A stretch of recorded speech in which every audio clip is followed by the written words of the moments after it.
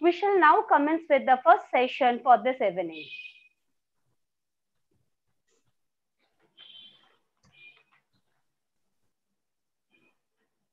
Our distinguished speaker for this session is Dr. Indranil Basure.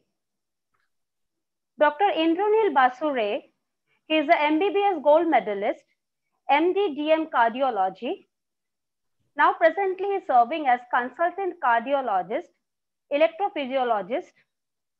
He is presently working as staff cardiologist and interventional at Memphis VA Medical Center, the University of Memphis, USA. He is also associated with AIIMS Rishikesh as adjunct professor of cardiology and head of integrative cardiology. Dr. Basure's other association includes instructor in medical cardiology, Harvard Medical School, physician scientist at Texas Heart Institute. In addition to this, he has been practicing meditation since his childhood and has been initiated in the Kriya Yoga tradition by Swami Hariharananda Giri Maharaj.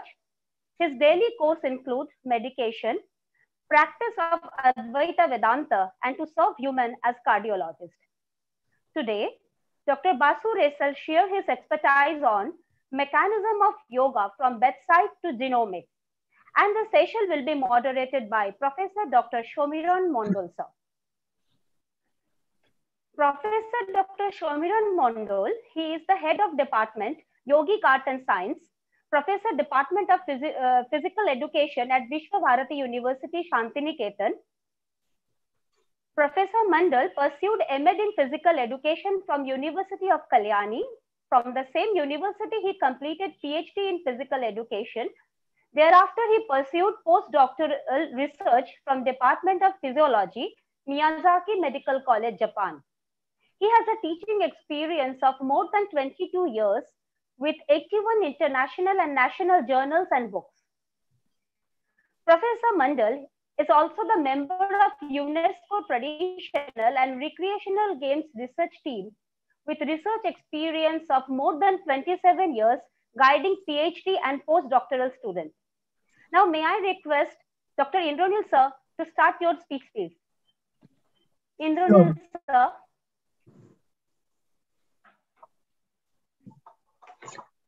It says screen sharing is disabled. You have to allow screen sharing, then only I can share my ear. Dr. Shuman, you are requested to kindly allow screen sharing of Dr. Yeah, I got it. I got it now. I got it. Okay. Can you guys all see my screen? Can you guys all see it? Yes, sir. Okay. Can you guys hear me clearly? Yes, sir. Your audio is clear. Okay. Sorry. Good morning, everybody here in the US. Good evening in India. It's a pleasure to be here with you guys. And what I'm going to talk today is can we have other people on silence, please? Or mute?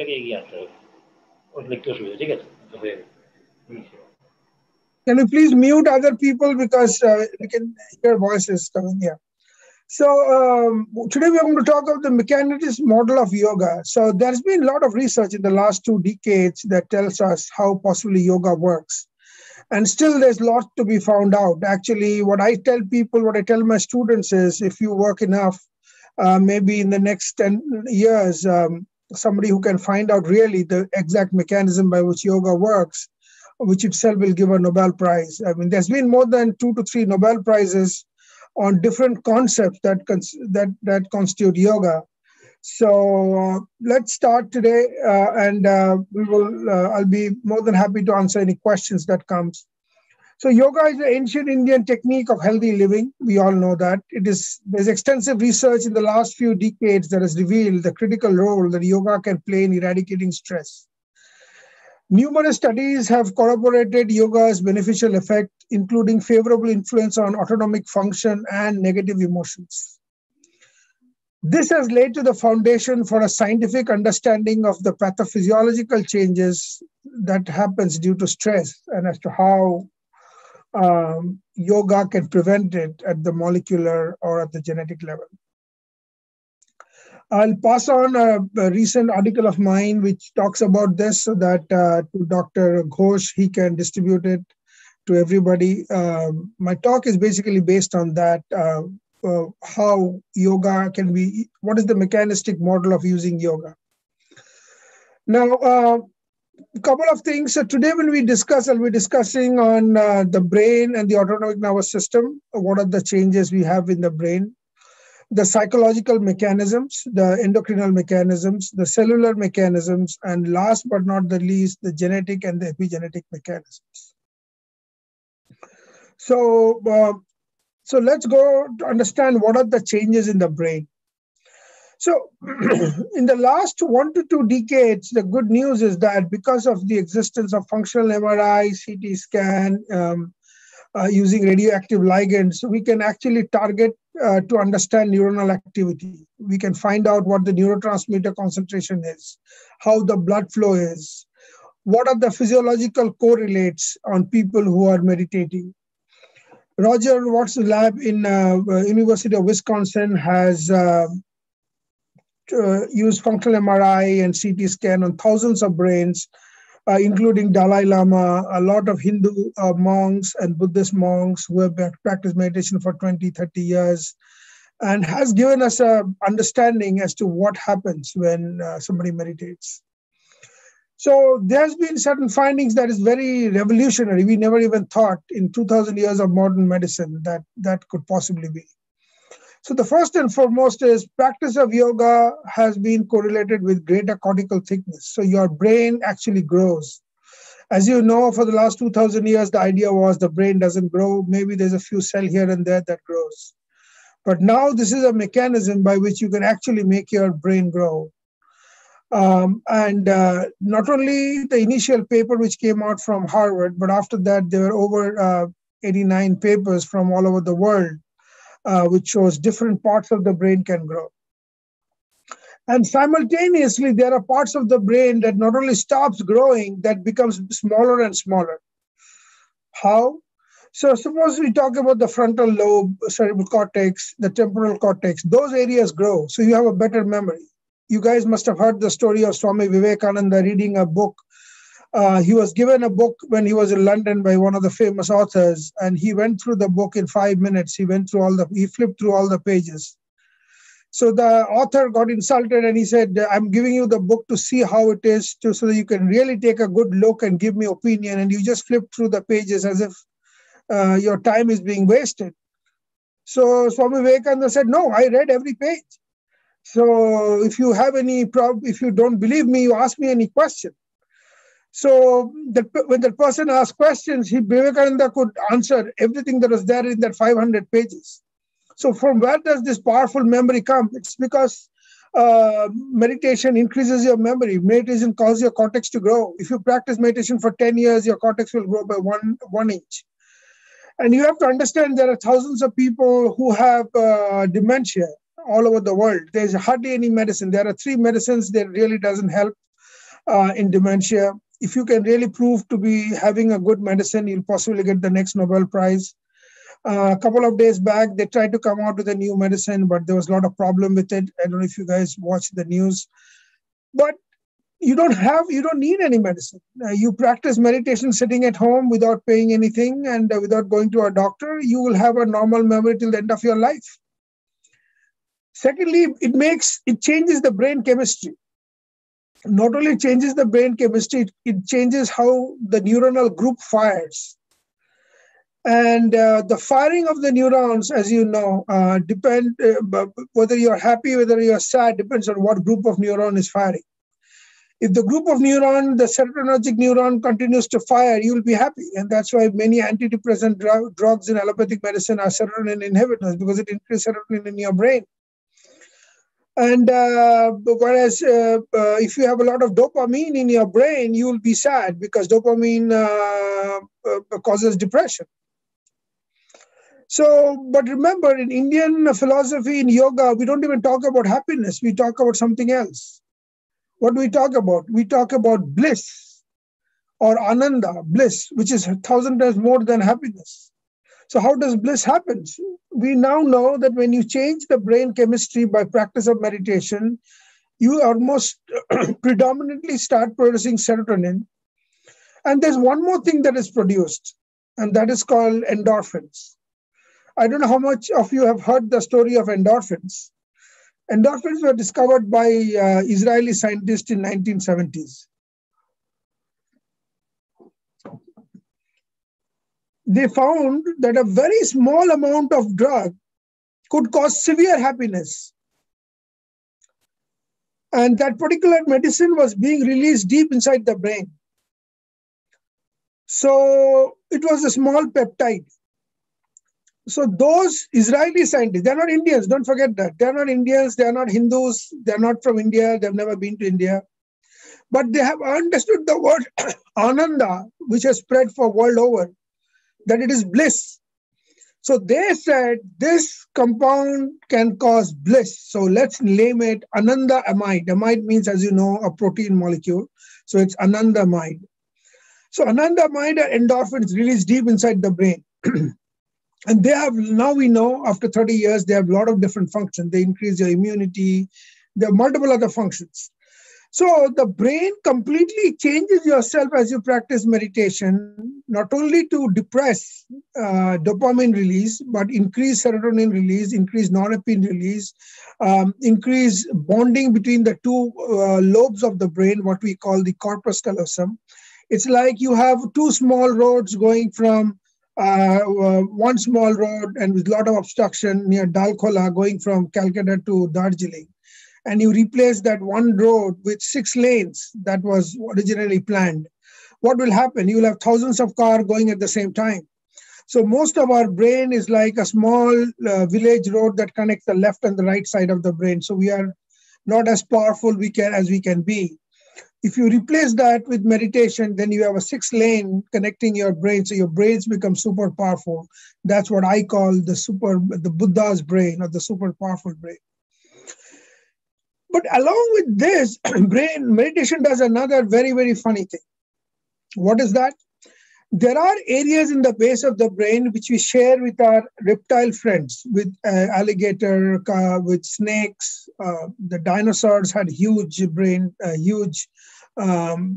those type of brains, which has predominantly hypothalamus, amygdala. So these are the basal brain places which deals with negative emotion. And what with practice of meditation, you see this negative emotion slowly goes off. There are people in whom Buddhist and Hindu monks who have practiced meditation for 20, 21 years, 25 years, 15 years. You can hardly find any function of their amygdala. Their amygdala becomes small. Now, there was a study in the 80s where they took young kids born and brought up in Hungary who had their parents who died when they're young. So they were placed in foster homes. And in foster homes, they grew up. They had a lot of abuse in the foster homes. So before they were taught meditation, their brain was scanned and they had a large amygdala. But as they learned meditation, in 4 weeks, they found the function and the size of amygdala started decreasing. So now we know meditation does 2 things. Not only it increases the good part of your brain, it also decreases the negative part of your brain, which is more interested with, associated with negative emotion.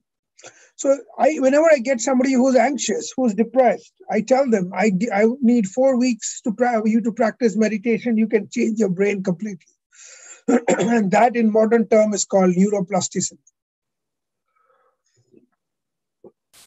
This is a little more deep concept. I guess most of the people are physicians here. So that's why I'm presenting this. This is more for physicians and PhDs than for non-physicians and common people.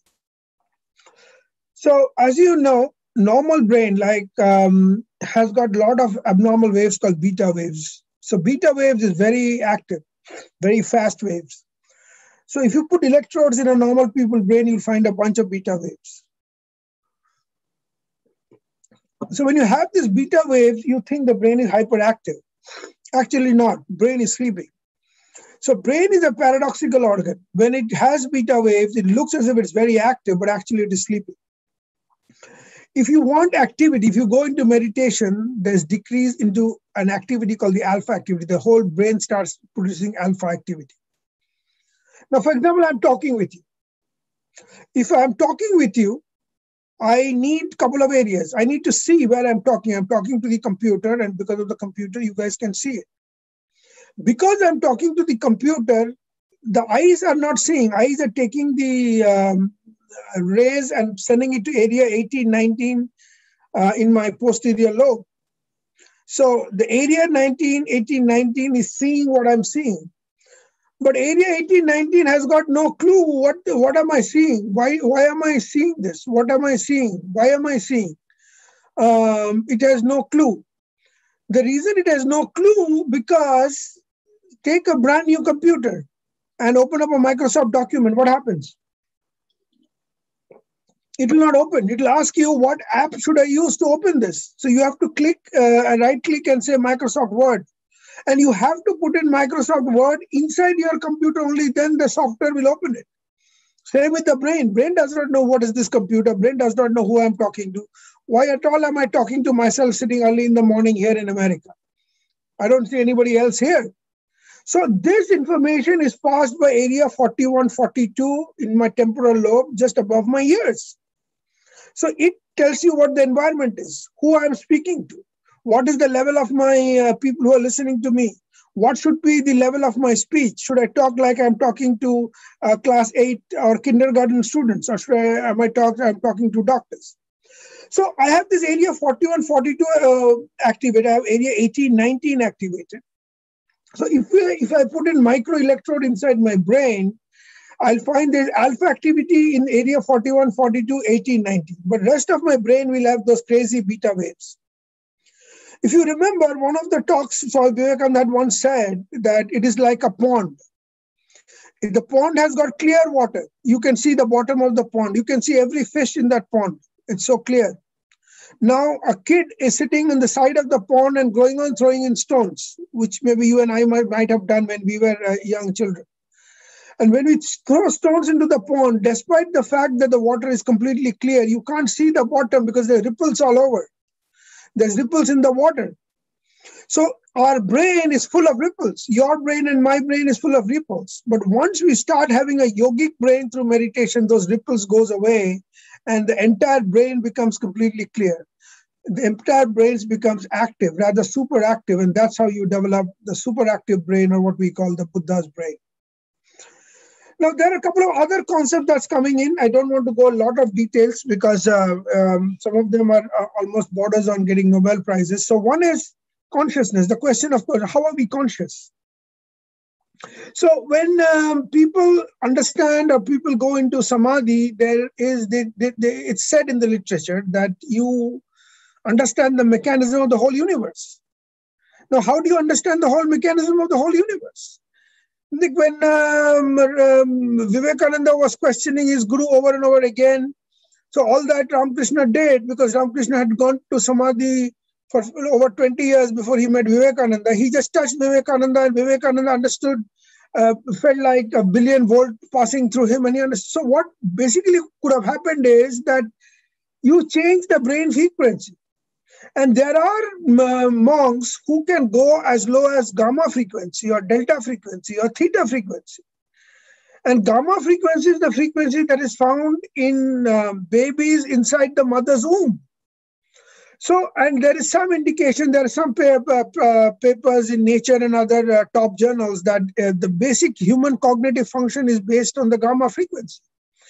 So imagine this, the people who actually reach samadhi, they may have got the capability of quietening their brain to that extent to create gamma waves, which is not found in normal humans at all. That's why they started understanding the mechanism of the entire universe, how it works. So that's an important thing to understand. Let me go to the next. Now, how does the brain make your brain grow? How does meditation make your brain grow? Sorry, it's early morning for me, so I'm trying to have my morning tea. We are having a large amount. We are having a conference going on, as you know, in the US, which over 50 sessions, 100 speakers. This is the last week, so unfortunately I'm busy, but I could not refuse my friend Subhamoy Ghosh, so I had to come. After I finish this, I have I have another big conference. I have another webinar. So, and in this webinars, we have some of the topmost people coming and speaking. So it's completely free. So I can send all the links. Feel free to go and watch. Go to YouTube. All the past videos you can see. People who have treated breast cancer and other cancer for 25 years with yoga from MD Anderson, world's #1 cancer hospital. People in Harvard who have treated with yoga, all their speeches, all their webinars are there. So feel free to listen to them. Now, we have to understand, how does brain do it? Brain has very important mechanism the brain uses. Number one, it causes what we are now understand is something called the mTOR signaling. So mTOR signaling is a signaling that starts an entire cascade of genes that causes creation of a bunch of neurons.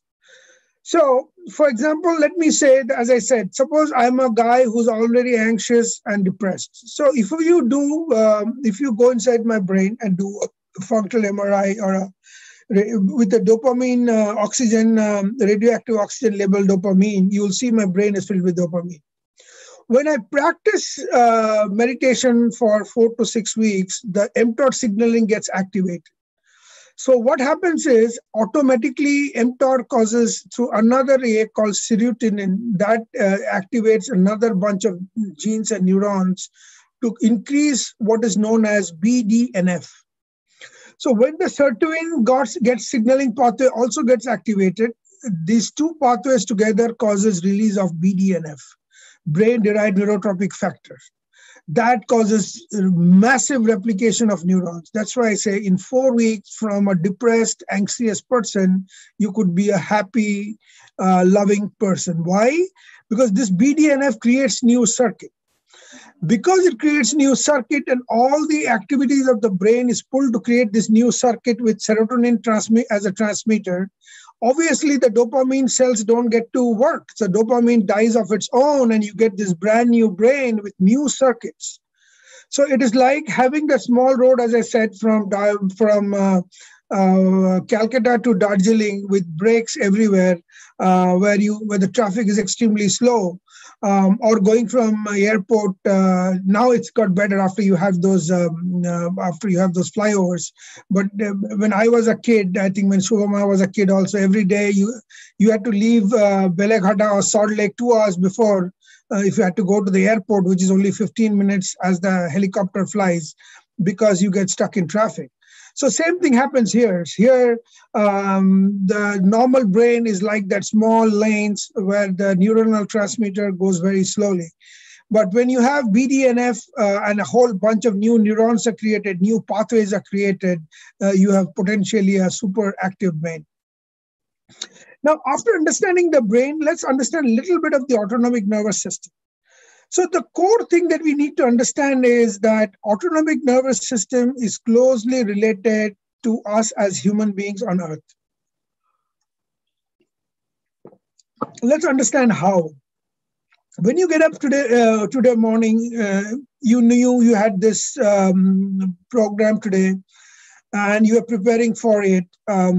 Or you may have got up in the morning, talked to your father, mother, wife, husband, taken care of your kids. But that's not what humans did for 2 million years we are on Earth. When they got up in the morning, they could have found that a large anaconda trying to get into their cave, or a saber-toothed tiger waiting in front of their cave, ready to kill them. So they have two options. They either fight or kill it, or they run away. Obviously, whatever they did was right. That's why you and I are the dominant species on Earth. Otherwise, somebody else would have come.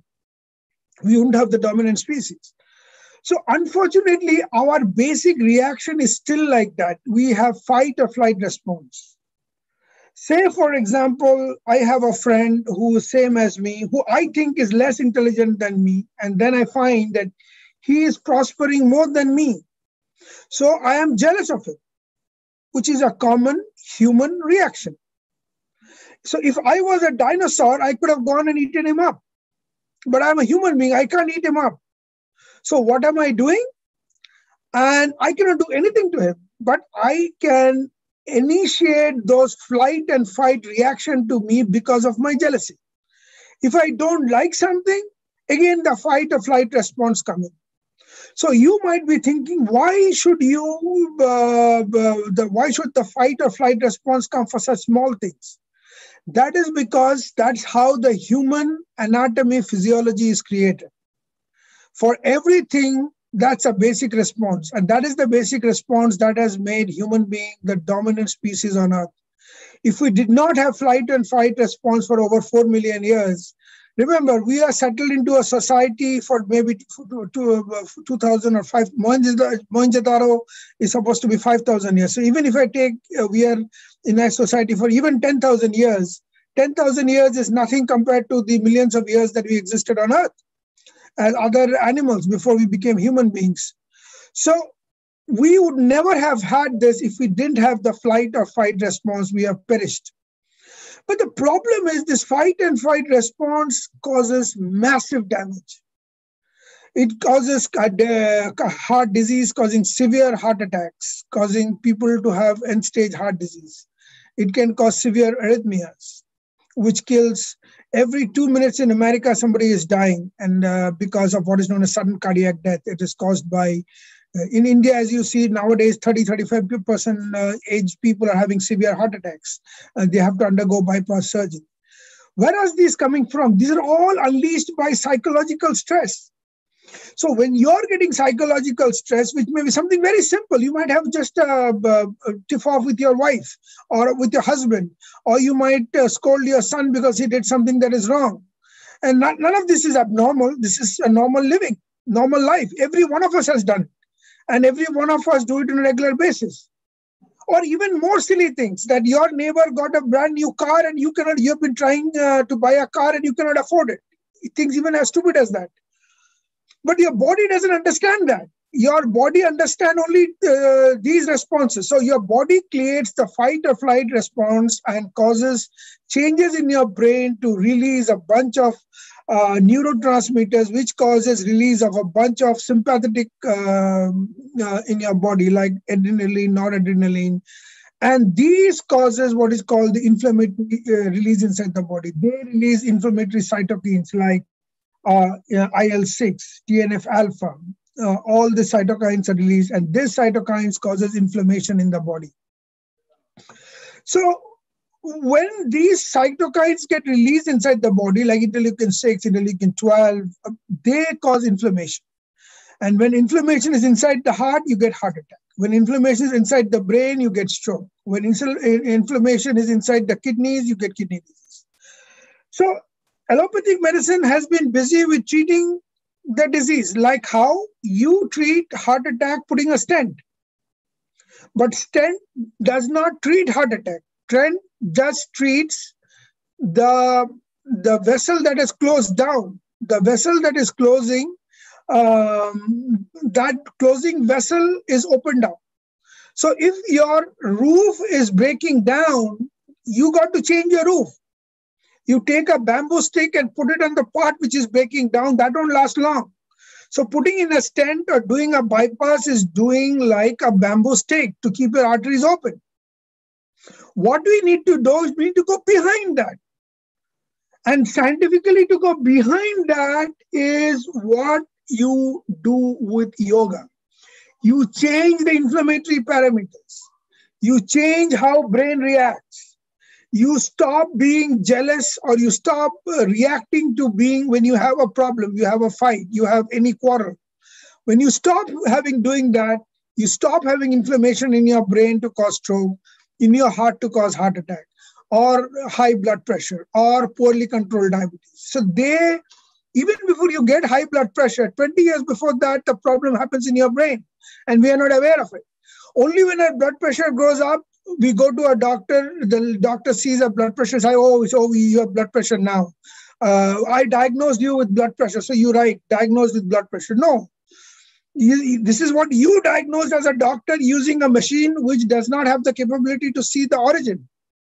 The origin possibly happened 20 years back when that guy was 10 years old or even 5 years old. Now we know you have large arteries can have fat accumulation when you're just 10 years old. And some of the biggest disease that activates, that SNS causes, sympathetic stimulation causes atrial fibrillation, world's largest arrhythmias. Over 20 million suffer all over the world. India has many more because India has one extra cause for having this problem, and that is the rheumatic heart disease, which the West don't have. West, they have only age-related atrial fibrillation. And that too, America has maybe 3 to 4 million of them. And in the next 20 years, that number will go over to over 20 million in America itself. Now think about India. India has aging population also, but other than that, India, you have 20, 30, 40 years old people with mitral regurgitation, mitral stenosis having severe atrial fibrillation. So India has 3 or 4 times the number with atrial fibrillation. And again, I talked about sudden cardiac death. So when you have sympathetic stimulation, all this happens. So what does yoga do? Yoga suppresses the sympathetic and yoga activates the parasympathetic. So when you activate the parasympathetic, one of the very powerful way of activating parasympathetic is doing the pranayama, the breathing technique.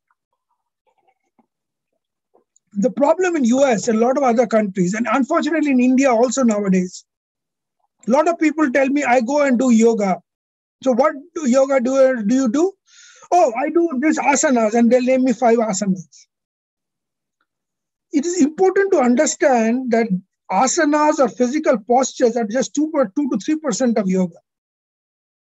If asanas was that important, the most important book about yoga, the Patanjali Yoga Sutra, which has 196 sutras, some people say 195, that would have had predominantly asanas. It has only 3 sutras that talks about physical asanas. So what does that mean?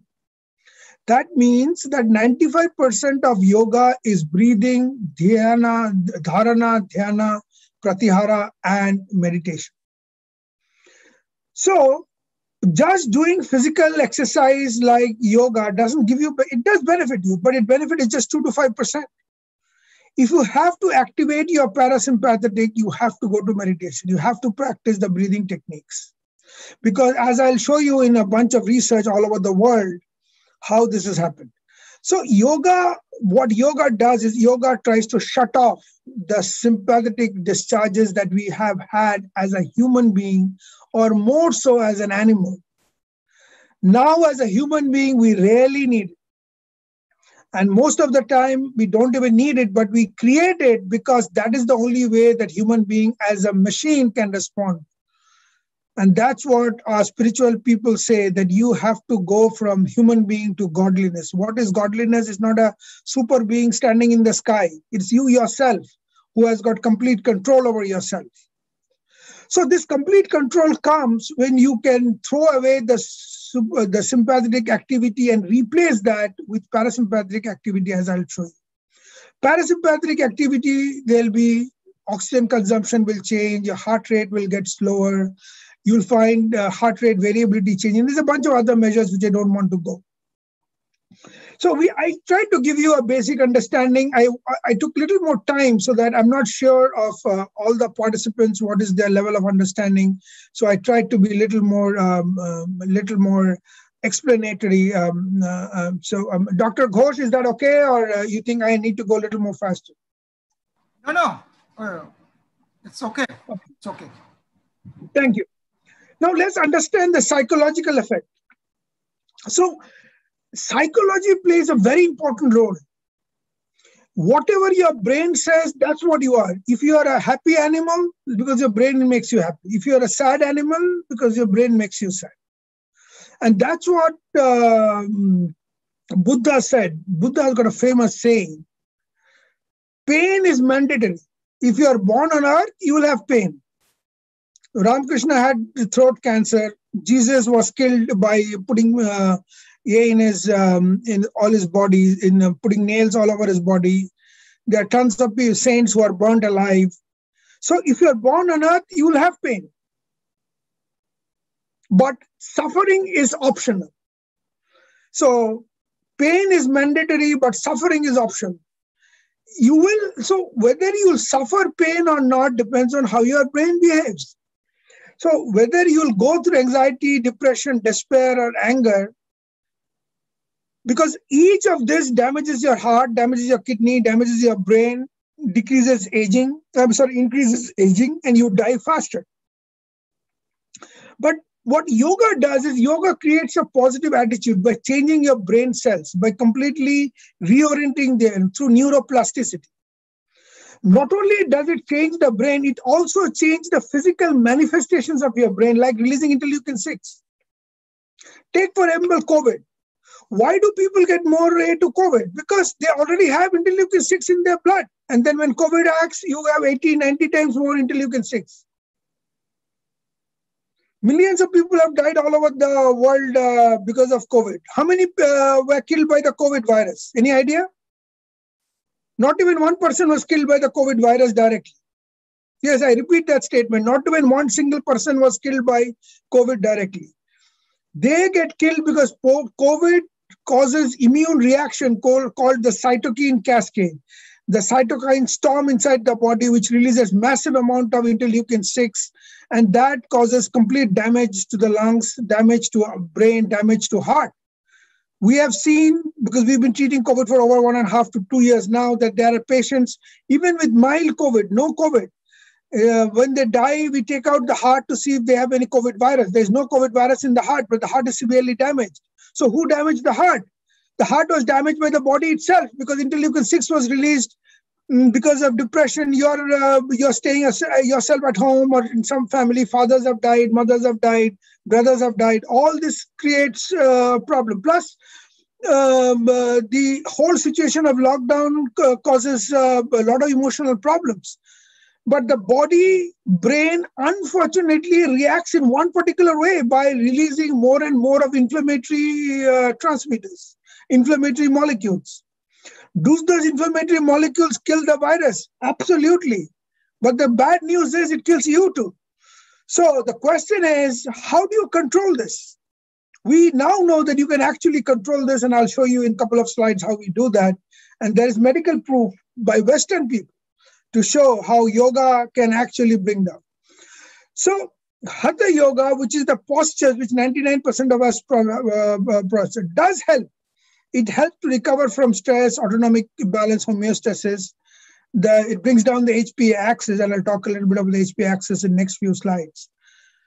But it is magnified. Pure Hatha Yoga means only postures doesn't help that much. You have to incorporate the other parts of it, which is breathing techniques, mindfulness, which is dharana, dhyana, which is meditation. We'll go into that. Now let's see the endocrine effect. So it's very important to understand the endocrine effect, and I know there's a lot of pathologists out here, so it's important to understand. So what happens is when you have chronic stress, now there are a couple of types of stress. Suppose you have an exam about, I guess there are medical students here or fellows here who have to give their MD or BHMS. So you will have stress. Is that bad? No, that's good. Because that stress will increase your brain power, will increase your memory, will cause more protein. So whatever you study will be stored in your brain. But that's not the stress which we are talking about. We are talking about toxic stress. What is that? So toxic stress means when the stress activator or the trigger has gone, but you're still stressed. That's called eutoxic or the toxic stress. Now, the toxic stress is the stress that kills all of us. Not most of us, all of us. Why? Because most of the heart disease, the largest killer on the earth is heart disease. It kills twice the number due to cancer. Almost all of them is caused by stress. Whether it's a devil with different faces. Whether it is heart disease and heart attack, whether it is a brain disease, and stroke, whether it is a limb disease and you call peripheral artery disease. The names are different, but as you can understand, being most of you being physicians, or they all are actually disease of the vascular system. They are neither the disease of the heart, nor disease of the brain, nor disease of your peripheral blood vessels. They are disease of your blood vessels. So if the blood vessel is unfortunately in your heart, then you have a heart attack. If it's in your brain, you have a stroke. So these names are misleading. So basically what you have to understand is that these pathologies happens all over the body. So the next time you are angry because your colleague got a promotion and you did not get, don't get angry, because what you must remember, the moment you got angry, a millions molecule of interleukin-6 comes out in your blood and it damages you.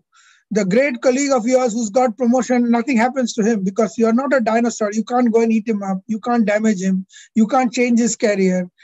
Yeah, you can certainly get better. And that is a stress, that is good stress. But if you continue to keep that stress, this is just an example I'm giving. I'm not trying to say that you guys do this. I'm just trying to give an example how human beings behave.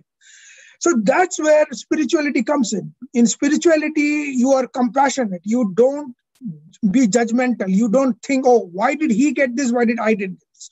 Why do I have an ambassador car and why does he have a Mercedes?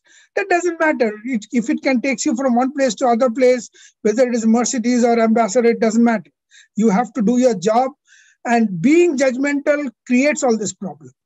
So what happens in chronic stress? What happens in chronic stress is brain releases a couple of compounds. One is a CRP, that is as you know, brain causes corticosteroids is released by the cortical glands, in the adrenocortical glands, but it is released inside the hypothalamus because ACTH is released from the pituitary. Even before that, you have the CRP that is released, cortisol releasing hormone is released from the hypothalamus. So brain releases that. So tons of corticosteroids come to your body. So when tons of corticosteroids come to your body, what happens? What does corticosteroid do? Does it increase your immunity? No, it decreases your immunity.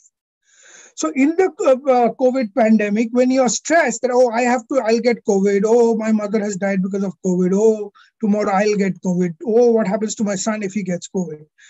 What this does is this doesn't make you more healthy. It makes you more sick because you are making sure that your body is flooded with glucocorticoids. The next time the Delta variant enters you, you can almost guarantee, as you know, Delta variant is 5 times more infective and 5 times more dangerous than the Alpha variant of COVID-19. So you can guarantee you'll get infection. So this axis has to be stopped. And that is what yoga does. Yoga tries to shut off the hypothalamus pituitary axis, HPA axis, which being doctors, most of you possibly know. But how does this inflammatory cascade work? They work through a pathway called kappa beta pathway, NF kappa beta pathway, which is the inflammatory pathway. They haven't got Nobel Prize, but they possibly will get Nobel Prize in the upcoming years. This is the root cause of all the evils on earth. All the deadliness, all the inflammation, all the heart attacks, all the stroke is because this inflammatory pathway, and I'll talk about something else also called CTRA, which is over 330 genes. This gene activation causes severe inflammation all over the body. So imagine, you imagine how stupid human beings are, and that's why all the big gurus tell us that you have to be spiritual, you have to be compassionate, you have to be non-judgmental, you have to live in the present. Is because even things as silly as that, oh, my neighbor has got a better, bigger house and I have a small house, that is unfortunately translated inside your body by releasing a bunch of adrenaline and noradrenaline, which inside activates the NF kappa beta pathway, causes a release of bunch of glucocorticoids, brings down your immunity. You're more liable to get viral infection. Number two, you're more liable to get heart attack if you already are overweight, diabetic, hypertension, because you're releasing interleukin-6 in your blood. So imagine something as silly as soft, which you don't even think. Even we as physicians don't think that such a small thing could cause such a vast reaction. But that's actually what happens thanks to research in modern medicine. So this is a more, I'll send you the, once I send you the PDF, please circulate it, I think, to all the participants. There's over 100 participants as I see now. So you will get all this. They have all the latest research, so feel free to use them, read them, so you have a better understanding. But I think as physicians, and one thing good is, I guess, there, Dr. Ghosh, is it true that these are homeopathic physicians or no? Mostly homeopathic, or are there other? As a mixed one. Few Okay. From fundamental research also, and few from modern medicines and few from homeopathy. Okay. So the good news is this, that at least in homeopathy and other pathies, and now more and more allopathic people are also understanding that people have understood. So in allopathic medicine, the problem was you started with the body, then we went down to heart, and then we went down to a muscle. And so we had a cardiologist. Then you have people like me, interventional cardiology, interventional cardiac electrophysiology, who deals with electricity. Then you have interventional cardiologists who are like plumbers. They open up your blood vessels. And then we wanted to go to myocardial specialists who just deal with one myocardium. Then we suddenly realized that in the last 2,000 years, that while trying to go smaller and smaller, we went to heart, we went to myocardium, we went to liver, then we went to hepatocyte, that we lost the human totally. And now we are coming back, and now we are trying to understand the whole human. The good news is that that understanding is coming into allopathy very, very fast, at least in the West. I do not know about India. I've been outside India for a long time. But the good news is most of the other pathies still consider that to be the root, certainly Ayurveda and yoga. And I think whatever little I know about homeopathy also has this sort of an understanding that physical symptoms come from much deeper aspects rather than from that particular organ only. So, which is good. But this is some science that when you explain to your patients, to other people, this is hardcore science. So these are the science that has got people Nobel Prizes, that you can tell actually that what you're saying is no more a theory. It's actual science, and these are the proofs. So I'll send you the PDF. Feel free to use it. So it's important to understand the dangerous immunological changes that you bring about when you start becoming judgmental, when you start the vicious cycle of sympathetic nervous system. Yoga practice causes improvement in salivary cortisol, CD3, CD4 cell count. CD3, CD4 are helper cells. They increase your immunity. They increase immunoglobulin A. 4 weeks of yoga practice will improve your immunoglobulin A. What is immunoglobulin A? That is the one which lines your lungs, prevents the Delta variant to get into your lungs, kills it at the door. That's part of what we call the innate immunity. There are two immunity, innate and adaptive immunity. So innate immunity, it kills it. Whereas if you have 4 to 6 weeks of depression, your immunoglobulin A level falls down. And this has been seen in actual clinical study. So if you want to prevent COVID, don't go and waste your time doing a lot of nonsense. Start practicing today. 10 to 15 minutes of meditation in 4 weeks, you'll make sure that you don't get COVID. Because you have to increase your immunity from inside. No medicine is known to mankind. If you can find out a medicine, people claim there are medicine which increases immunity, but nothing has been proved. If you have proved it, you'll get a Nobel Prize. But why do you want to try to get a medicine when your body has the medicine itself, when God has given the medicine directly into yourself? All that you need is sit at your home and practice. You don't have to go to a doctor. You don't have to go to any pharmacist. You don't have to do Nobel Prize worth of research. Everything is done. All that you have to do is sit and practice for 10 minutes for 5 days, 5 out of 7 days a week. That's all you need.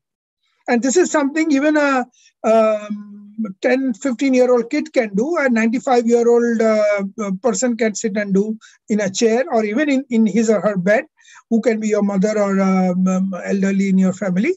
So there's nothing preventing you. So that's why I tell people in my talks already that you have what is called a Tesla. Tesla is the car which can self-drive. Now, you can make the Tesla self-drive if you read the manual. It's easy. It's the couple of steps, and it'll drive by its own. It'll stop when there's a car in the front. If a car from the side comes, it'll stop because it's got 16 cameras. It sees all around, and it actually drives it. It sees the red light, it'll stop. It sees the green light, it'll start going again. Now, the same car, you drive like you're driving an ambassador. You can do that. Nobody's stopping you. So who's stupid? Are you stupid or is the car stupid? Same is it. Who is stupid? Is God stupid or are you stupid? God has given you this power or nature. I don't believe in God, nature, whatever you want to call it. I'm a scientist. You may be the same. I'm just using the word God to mean basically nature. And God means any God. It could be Hindu, Muslim, Christian. I don't care as a scientist. But nature has given the power inside you. And you can do that in 2.5 seconds. You just have to know it. So why, and if you still want to drive yourself like a broken ambassador, despite being and listen, Tesla was developed within 100 years of we having an automobile. Around 100 years back, Ford discovered automobile. It's just around 100 years now. And this machine has been here for millions of years. So you can imagine if human beings with all our limited codes can drive a self-driven car in 100 years, how powerful the car that God has or nature has created after 4 million years, how powerful you can be. So when people come and tell me, oh, I'm so weak, what can I do? This pandemic is killing me. Don't say that. The moment you say that, you are starting the cycle, the vicious cycle of sympathetic drive inside you. And the moment your sympathetic drive is started, you start the vicious cycle of having more dopamine in your brain, more depression, more sympathetic release, more interleukin-6 release. And when there's more interleukin-6 release, you get COVID by chance because your immunity comes down, and then you die out of COVID because remember, interleukin-6 is a direct marker of COVID. So when you have 100 times 100 or 84 huge amount of interleukin in your blood, you get moderate disease to severe disease.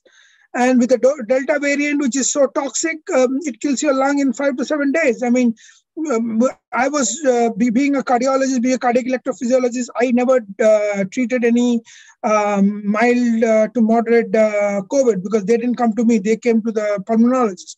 I only treated the severe COVIDs because they have severe heart problems, so they got admitted with arrhythmias in the CCU.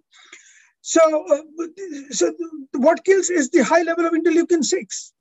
So if you inflammatory markers interleukin-6, so you can prevent yourself both by preventing the release of interleukin-6, number one, number two, preventing the sympathetic drive, number two, and the core of it is increasing your innate immunity by increasing immunoglobulins. Now, what are the inflammatory markers that yoga practice can downregulate? The good news is I've given here the names because as physicians, you should know the names, but you don't have to know the names because everything, yoga is a miracle. The rishis, don't call them rishis, I call them scientists because people who have reached samadhi, they are actually scientists. They have understood the mechanism of the universe. What Buddha 3,000 years, 5,000 years back has told us how brain works. We have big names today, but the basic mechanism is exactly what he said, sitting inside a pipal tree 5,000 years back. Because when you really, as I said, when you reach samadhi, we can see that in somebody practicing 15, 20 years of meditation, we can see the massive changes in the brain. Imagine a person who has reached samadhi. So that's why Werner Heisenberger, you guys may have heard the name, he's one of the fathers of modern quantum physics. He famously said once that what we are inventing today are not invention, they are discoveries, for they have been invented by Hindu rishis long back. So when you reach samadhi, you can actually understand what is happening not only in the universe, but inside your body. So what yoga does is it downregulates everything. Interleukin-6, interleukin-1 alpha B, TNF alpha. And just 4 to 6 weeks of practice of meditation in cancer patients. As you know, a lot of diseases cause interleukin-6, not only COVID. Cancer causes interleukin-6 rise, heart attack causes interleukin-6 rise. It's an inflammatory marker. So what they took is they took patients with cancer who had high level of interleukin-6, and they taught them yoga for 6 to 8 weeks.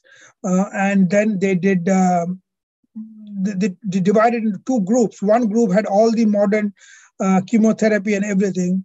The other group also had all the modern chemotherapy and everything. But on top of that, they were taught meditation to do yoga. After 3 months, they found the interleukin-6 level is very high despite all the modern medicine treatment in the non-yoga controls, whereas in yoga control, it was decreased. Then what they did is they increased the yoga from 6 weeks to 8 weeks to 12 weeks, and they found even lesser amount of interleukin-6. So it's like a drug. It's dose dependent. More you practice, more you get the benefit. Now let's come to the genetic effect. So as one of the genetic effects that I described in general is it decreases methylation of BDNF. So BDNF, as I said, is the brain-derived growth factor, which causes generation of new neurons. It feeds the neurons. So it's like if I keep you jailed and I don't give you food, you're going to starve, you're going to live for 10, 15 days, and maybe die. Same thing happens to the brain of you and me because we are always in stress. We don't have time to create more BDNF. And that's why everybody after 25 to 30 years of age, you don't, whatever brain you have, that's all that you have. It's like a bank. Whatever money is there, that's all you have. And after your money finishes in your bank, you can go and kick the ATM machine as much you like. Kicking the ATM machine won't give you more money because you have no money in the bank. So by the age you're 30, all the neurons you want, you have in your brain. And after that, you go on using them. And every day, almost 300 to 400 neurons die. That's why by the time you're 90 years of age, your brain becomes like a monkey's brain, so small. Every 10 years, if we do CT scan of your brain, you'll see you have a big brain now. By the time you're 60, your brain is almost half. By the time you're 90, on the CT scan, your brain will look like a monkey's brain with full of sulcites, hardly any gyri. That's because that's how you get dementia. And in Western countries, almost 35% of the population, above 85 years of age, are in nursing homes or in elderly care center. They don't even know their own name, leave alone who their son is, who their daughter is, who their wife is, where their house is. They have no clue. They don't know where they are. So because of this. But now we know that Sarah Laser showed in her landmark paper in 2005 that just 10 years of meditation can increase your brain by 1 inch, which is a huge increase in brain. So one of the mechanisms, it prevents methylation of BDNF. So the BDNF remains active for a longer period in your brain. Because it remains active for a longer period, you can cause more neuroplasticity and neurogenesis. Also, it causes significant reduction in methylation of glucose receptor gene, so which reduces cortisol. As I told you, cortisol is both friendly and deadly too. Friendly because when you need to run from an anaconda, that is what saves your life. Tomorrow you have a heart attack, that is what it saves your life. But it itself becomes the cause of a heart attack if you continue to have stress for a long time. That is the problem with it. So these are like a two-edged sword. One side, it's good when it's coming for a short time, helping you through the crisis, then should go off. But in 90% of us, it stays because of abnormal stress that we have in our lives, and it creates more problems than being helpful. And obviously, it causes global modification of a bunch of histones. As you know, histones, the topic for another day we can discuss, a little too complicated to bring in now. But there are different chemicals that can go and lodge into the DNA and make changes in the DNA. So yoga and meditators have had the power to make changes in their DNA by causing modification of the deacylation of their genes, and bring out changes that A, can increase lifespan, B, decrease aging, C, decrease all the inflammatory modulators that we talked about by silencing those genes, by causing shift in what is known as the master genes. This is telomere length in yoga. This is Elizabeth Blackburn. She got Nobel Prize in 2009 for discovering telomerase. As you know, longer the telomerase, the longer you live. There's been a lot of studies which show telomerase remains long or gets longer when you practice meditation. There's some controversy on that. Most short-term study did not show much difference, but long-term study did. This is one pilot study. And you see this. These studies are people who are not Indians. They're in other countries. They have no understanding of Hindu philosophy or Hindu as a religion or practice of yoga. as part of Hinduism. That's why I go and tell people yoga is a scientific thing. It has nothing to do with any particular religion. It does have things to do with spirituality, but it has nothing to do with any particular religion as such. So you can be of any religion and take advantage of yoga. So in this PLOS One paper, you can clearly see they have shown people with hypertension, when they do lifestyle modification and practice meditation and yoga, there's massive reduction in their telomerase activity. So the telomeres increase, and that causes them to have lesser living. So this actually has got a massive change in the very concepts of modern medicine. With modern medicine now, we have developed a concept called chronological aging and biological aging because of this. So what is chronological aging? So suppose you're born 50 years back, so your age is 50. If you're born 70 years back, your chronological age is 70. Nobody can decrease that. But if you have practiced meditation for 10 years, though you're 50 years old now, your age may be 30. What do you mean by that? It means you're biologically a machine. After all, you're just a machine, you're just an animal. That biological machine is as young as a 30-year-old guy. Or you may be 90 years old, but your biological machine may be as young as a 60-year-old. So that is called biological aging. So chronologically, you're 90 years old, but biologically, you're 60 years old. And we see that in the Himalayas all the time. We see 90-year-old guy moving up and down, climbing up the mountain faster than people who are 50 years old. So that is very important to understand, that this is the core understanding in medicine that has changed after 2000 years, that yoga decreases aging. Longer you practice meditation, longer you might get younger and younger. That's why people who are so-called old, 70, 80, 90 years old, they look much younger than they are. And they live long. Like quite a few. My guru lived till 96. I mean, and he had gone to Samadhi multiple times. Unlike a lot of modern gurus who are very vocal nowadays, they come in TV, come in other things. I belong to an extremely powerful line of gurus who don't come out in the open, because spirituality and practice is meant to improve people's life. It's not meant to come in the TV and make a big noise about it and do a lot of branding and marketing. There's nothing to market, because every human being has to learn this. Every human being will learn this, and every human being has the same faith. As you learn this, you take advantage of it. So that's the way life is all about. Finally, I'll talk of CTRA. So CTRA is around 330 genes, maybe more, which is upregulated in things like what is happening now, that is the pandemic.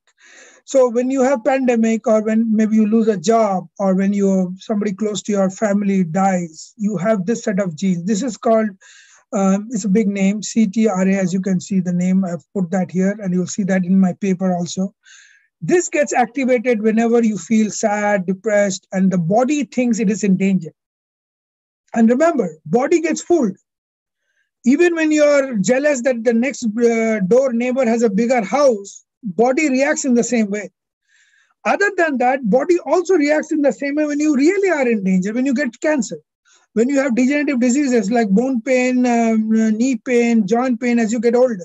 When you have cardiovascular disease, when you have psychiatric illness, those are the real places where CTRA is activated. And when CTRA is activated, a bunch of things happen. All the inflammatory markers I talked about, they are activated. There's downregulation of antiviral activity. So you are more likely to get a COVID or any dangerous virus. Leave alone COVID, even a mild virus, you'll get it, because your protection is like opening the gates and then expecting nobody's coming in. That's not going to happen. If you keep your gates open at night, thief will come in. Today, they may not know. Tomorrow, they'll know that, that your gates are always open. They'll try to come in and rob you.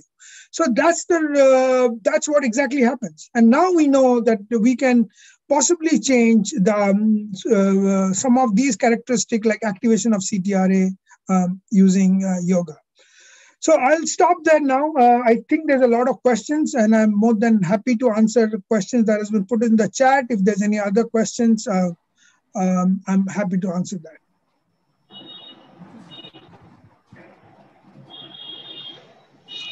Hello. Yeah.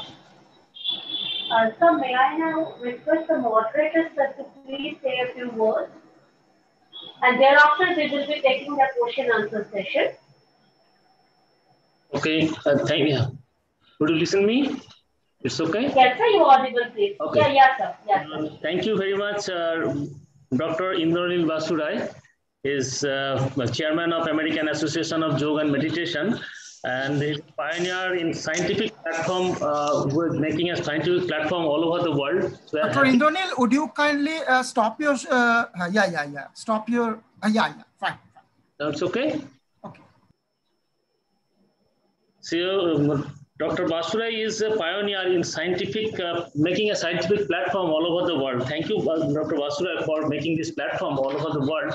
We are very happy and see you in this USA and working for our yoga, ancient way of life, ancient way of life practicing. And it's a scientific knowledge you are sharing with us. Is wonderful. So I'm talking about as a moderator. What you have given us, that is the brain structural changes after the yoga. It's a beautiful areas of structural changes you have seen in your slides. And then after the chemical changes, the many types of chemical changes inside the brains, particularly the brain chemicals changes, which is good brain chemicals. Also the brain waves, changes of brain waves. There are a lot of papers, but your lecture is giving us much more detail about this brain waves and the changes up to the beta, theta, delta, gamma levels. Also the super activity of brain due to meditation practice, you are giving us that type of example. And mTOR signaling, this is a new type of the information we got from your lecture, sir. It's a very beautiful mTOR signals. And also, you are giving us the ANS PNS activities and the detail of is ANS PNS activities due to the regular yoga practices. The positive changes in the brains, that is the neuroplasticity. It is also there are a lot of research about this neuroplasticity, and for that, just a minute. For that. The new brain cell is there, and for that the human brain is developing much more due to this the regular yoga practice. After that, you have given us the literature and the scientific materials about the endocrine effects, especially the HP axis effect and the other effects. And immunological changes, there are many new ideas and many new knowledge sharing. You are giving us the many new information, the scientific information about CD3, CD4, IgA, interleukin 6, interleukin 1, and different type of information. Very good information and excellent information, sir. And inflammatory markers, also there is a beautiful, the information about these inflammatory markers. We don't have that type of information before that. And also the genetical effect. This is another new type of, the information you are giving us, sir. This is a genetical factor also been changes after yogic practices. Neurogenesis, especially the neurogenesis and the BDNA factors. The DNA changes also you are giving us.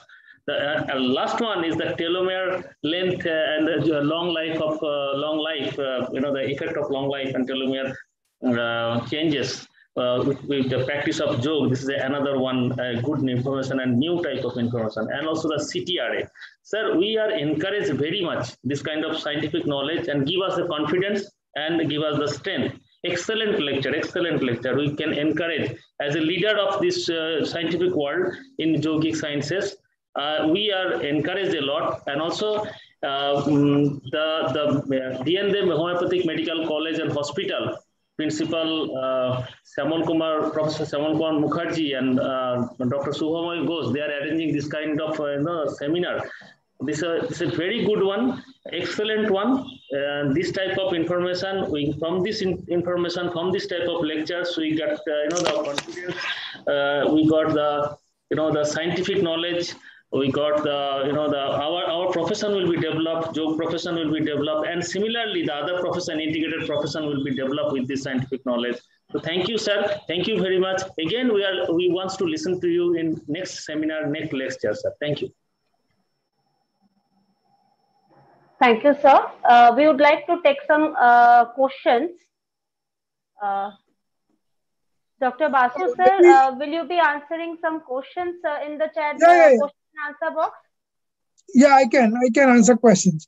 So, but before that, let me say this. Thank you, Dr. Mondal, for your kind words. But AYM is looking for people who are interested to do research in this field, and you can do it from India only. We can provide you with help, and we can get top papers posted in top journals. So I am looking. I will share my emails and my phone numbers. Feel free to get back to me. Anybody wanting to do research, want to publish papers on these topics, we are going to do that. So you can contact with Dr. Ghosh or Dr. Mondal there. And I'm looking forward to have young people from India taking interest, especially those who are doctors, taking interest in this so that we can take the field forward. But thank you, Dr. Mondal, for your kind words. And thank you, Dr. Ghosh, for having me here. Thank you, sir. Yeah, do you want me to read Dr. Sangeeta, or do you want to read me the question? Sir, you can just pick up an answer as you say, sir, or should I read it for you? Why don't you read it for me? That'll be a little better. I think I can. Yeah, I can read it now. Yeah. So this is the one, right? Just correct me if I'm wrong. Meditation is the 7th stage of Ashtanga Yoga. But what is the tamasic type of question? Yes, sir. There's a question by Dr. Biplab Burman. He is asking, meditation is the 7th stage of Ashtanga Yoga and beneficial for Swatik person. But what is your suggestion for tamasic type of people?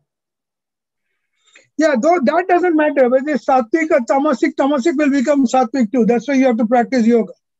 So that doesn't matter. So what stage, it doesn't matter. You start from 0 stage. And second is, do you have any study or another methods which is not any treatment but effects is almost no. There's nothing that does not meditation. There's nothing called traditional and non-traditional. Everything is traditional. Everything is non-traditional, and all of them actually help. So, do you have any suggestions for Bengali yoga physician?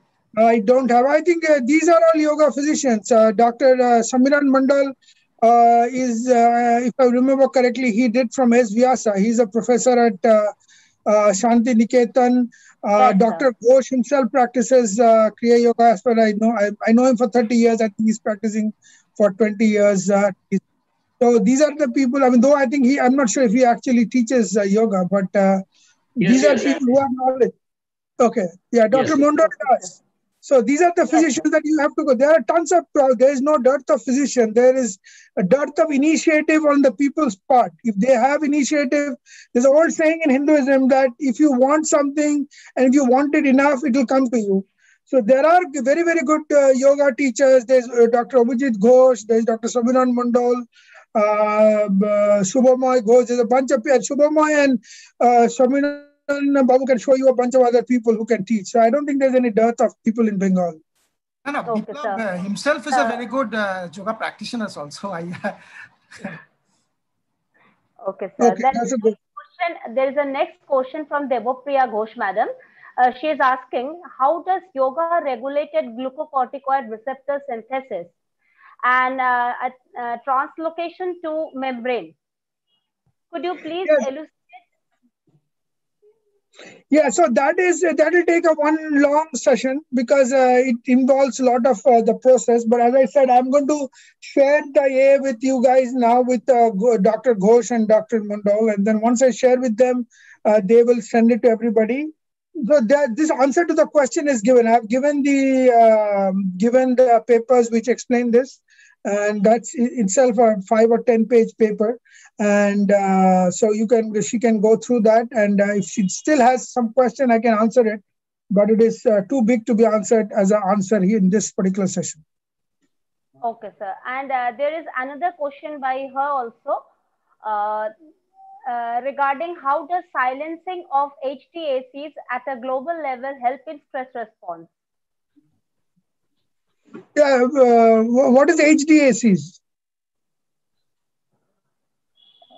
So really, I'm not aware on the topic.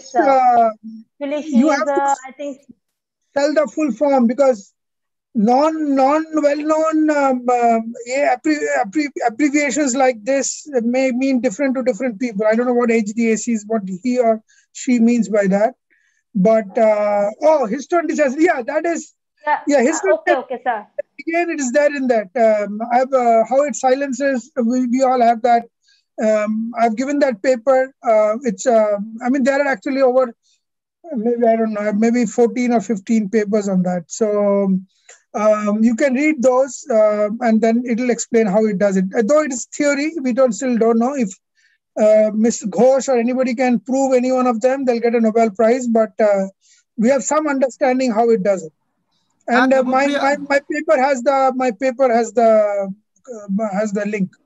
Yeah, the Devopriya is a molecular biologist. She is pursuing PhD in NCBS. That's why. So she should work with us. She should then work with us. And if she's really interested in these things, then she should work with us, and we can explain to her, and she can do part of her research on this. This will take her to the world level, because there are a few million people doing PhDs who go into oblivion and after their PhDs. But if she does in some of these topics, that will help mankind also.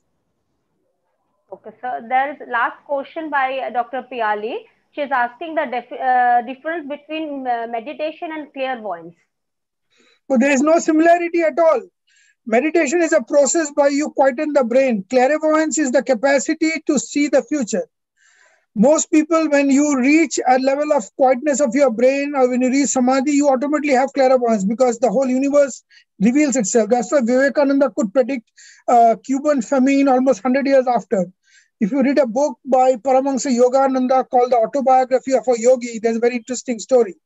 So one of Paramahansa Yogananda's favorite student, Paramahansa Yogananda went to India, and when he came back on a Christmas night, he gave that his favorite, who's an American, a silver cup as a gift. So when he gave that gift to that man started crying, and Paramahansa Yogananda just looked at him, and then the man told his real story. The real story was, this is there in the book Autobiography of a Yogi, you should read it. Almost 50 years back, not 1, 2 days, not 2 weeks, not 10 years, 20 years, 50 years back, when he was just 11 years old, he used to live in Chicago. So he saw a guy for the first time in America who was wearing orange, and he had a huge turban in his head, which he has never seen in America, walking in the streets. So he followed him, and that man entered one of the world's, at that time, one of America's largest hall in Chicago. And when he was entering, he saw on the top that they were having one of the world's largest conference of religion. Later on, he understood that man is called Swami Vivekananda. So after his first day lecture in Swami Vivekananda, as you guys know, it's history, people stood up for almost 10-15 minutes, and there was continuous clapping for 10-15 minutes, continuous by the whole hall. And there was clapping even after that, after Vivekananda's speech. So next day, Vivekananda was supposed to give another speech. So he tried to go near Swami Vivekananda, near the stage.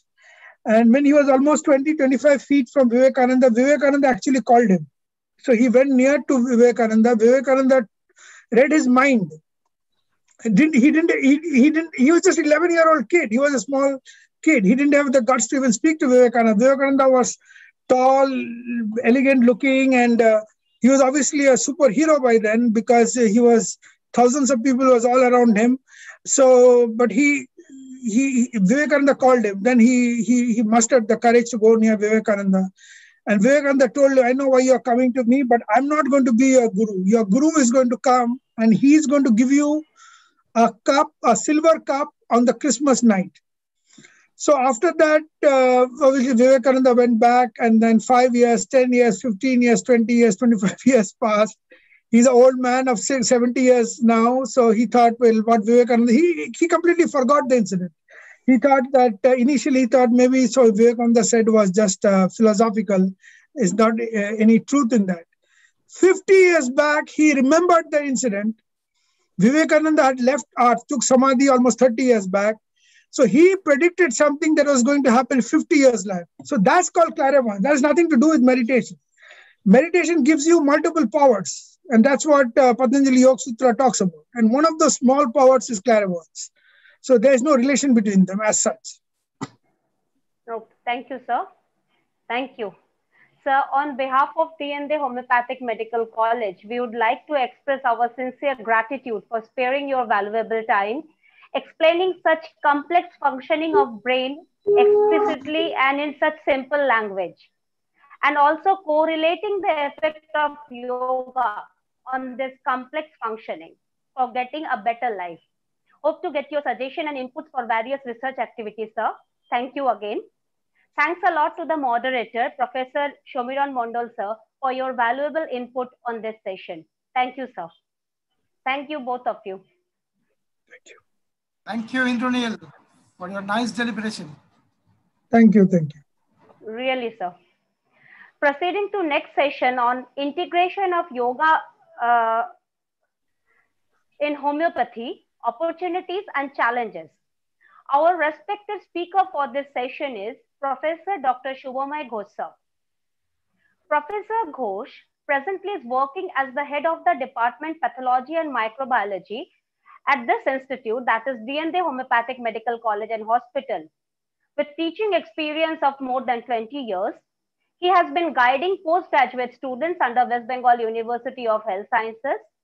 He is the investigator of ongoing research projects under Department of Science and Technology, Government of West Bengal. He is the former member of Drug Proving Committee under Central Council for Research in Homeopathy. Sir has published more than 40 research papers in various prestigious peer-reviewed index journals all over the world. Professor Ghosh is also the mentor reviewer of Publon and member editorial board of different prestigious journals. And to moderate this session, we are really privileged to have with us today a pioneer in the field of pathology, research and a true lover of homeopathy, Professor Dr. Shatadol Das sir. Professor Das sir obtained MD Microbiology from Calcutta University, securing first position, and in 1980 he was awarded with the J.N. Chaudhary Gold Medal Award. Our institute, that is DND Homeopathic Medical College and Hospital, is blessed to have had him as the head department of microbiology and pathology. Presently, some of his attachment includes he is the principal investigator virology laboratory at Dr. Anjali Chatterjee Regional Research Institute, Kolkata, under Central Council for Research in Homeopathy, Government of India. He is the consultant microbiologist at Peerless Hospital and BK Roy Research Center. He is the visiting faculty at West Bengal University of Technology. And last but not the least, he is the guest faculty at the Department of Pathology, DND Homeopathic Medical College and Hospital.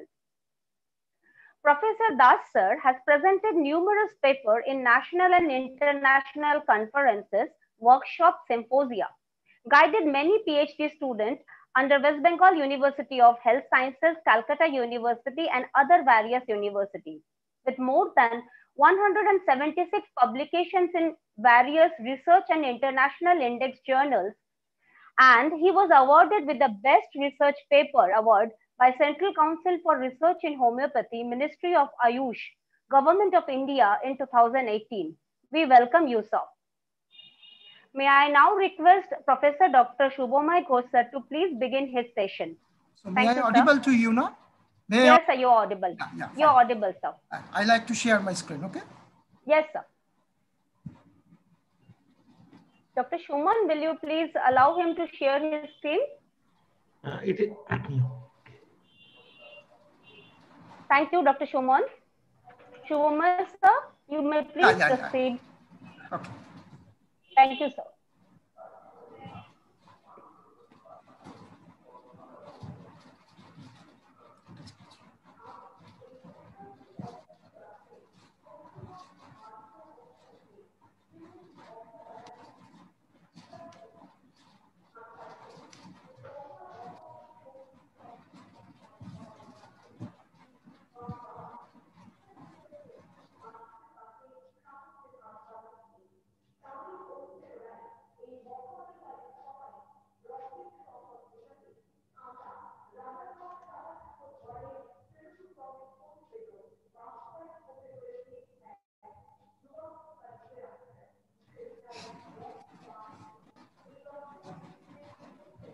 at the very onset, I like to convey my deep regards to all the panelists, especially my moderator, who is the master of the master, guru of the guru, Professor Dr. Shatadallas.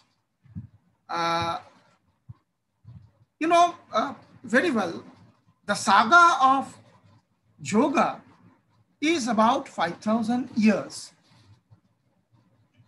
And you know, the Patanjali, the sage Patanjali rightly defined the yoga in second aphorism, yogas chitta vritti nirodha, which is a very important, the cessation of mind is a very, mind stuff is a very important in yoga concept.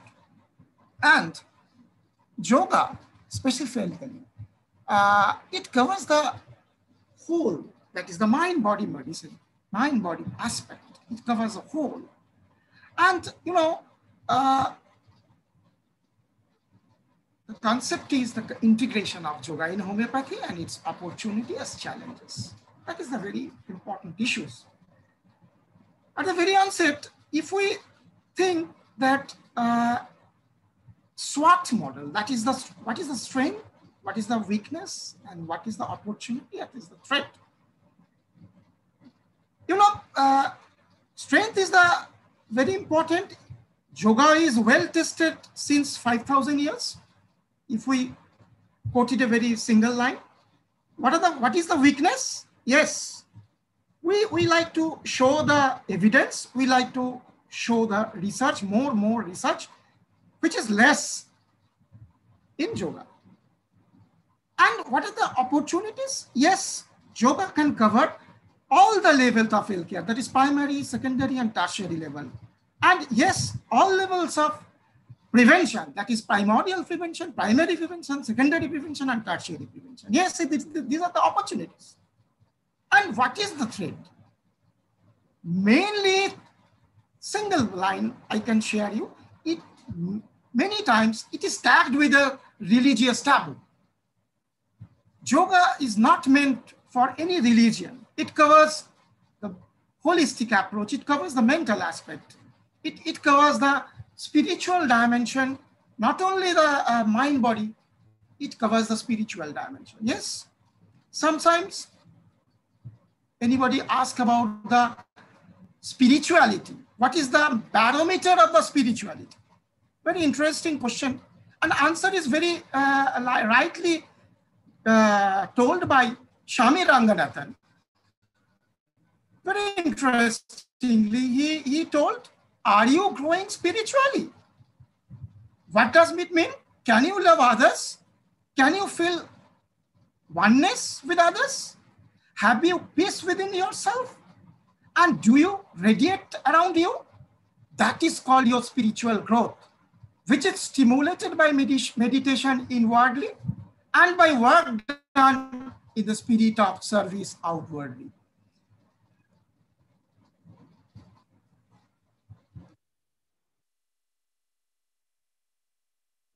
So, you know, we are talking about the research, and we are talking about the clinical trial. How does it work? That is very important in our Ayush system, including yoga. Already, Dr. Indranil Basurai already described the mechanistic approach of yoga and meditation also. You know, there are few biomolecules which is released during meditation and yoga. So very important molecules, which is anandamide. The anandamide molecules, which is called bliss molecule. It provides the bliss after meditation. And the dopamine, which is already described by Dr. Basu, the reward molecule. So this molecule is generated during meditation. Oxytocin molecule, that is the bonding molecule. Endorphin, that is the pain-killing molecule. During meditation, this molecule is generated. And the GABA, the anti-anxiety molecule, it is generated. And serotonin, that is the confidence molecule. The meditation sometimes provides the confidence. And adrenaline, that is the energy molecules. So these molecules are generated during meditation and yoga. And rightly Hahnemann said that we are not born, there's a physical existence. We are born for the higher purpose of existence. That is the same philosophy of Job that is we are talking about. So integration of yoga in the setup of clinical practice is a very fundamental one, because you know the yoga is well tested and homeopathy is well tested for like last 200 years, but everyone seeks evidence. So two types of evidence are important. One is fundamental study, one is clinical trials. The highest hierarchy, that is the golden thumb rule. So a highest hierarchy is the systematic review and meta-analysis. So difficulties are there, challenges there, and opportunities are there. So we have to integrate in a CAP model. That is knowledge. We have to acquire knowledge. We have to acquire attitude. And same time, we have to practice that in the fashion of CAP model. Yes, we have tried a little bit the integrative of homeopathy yoga in dyslipidemia. It's a very, very small and fundamental clinical trial we have conducted in a clinical setup in my previous workstation, that is Mahesh Bhattacharya Homeopathy Medical College. So integrative homeopathy and yoga in dyslipidemia is an open, randomized, and a pragmatic trial.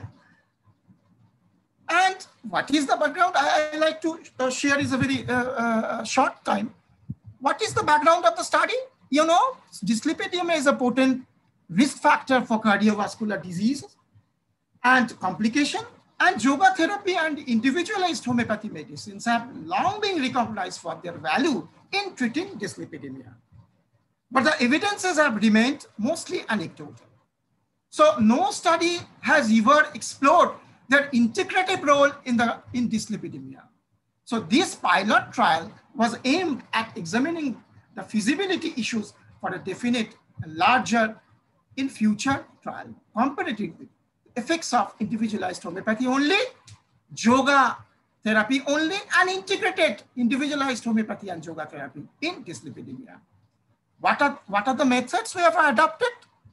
We conducted an open label randomized 3 parallel arms, pragmatic pilot trial on 60 participants. This is a small sample size suffering from dyslipidemia at Mahesh Bhattacharya Homeopathy Medical College and Hospital in West Bengal. Participants were randomized in 1:1:1 ratio to receive either individualized homeopathy, that is 20 in number, and yoga therapy is 20 in number, and individualized and yoga therapy is 20 in number. Altogether is 60.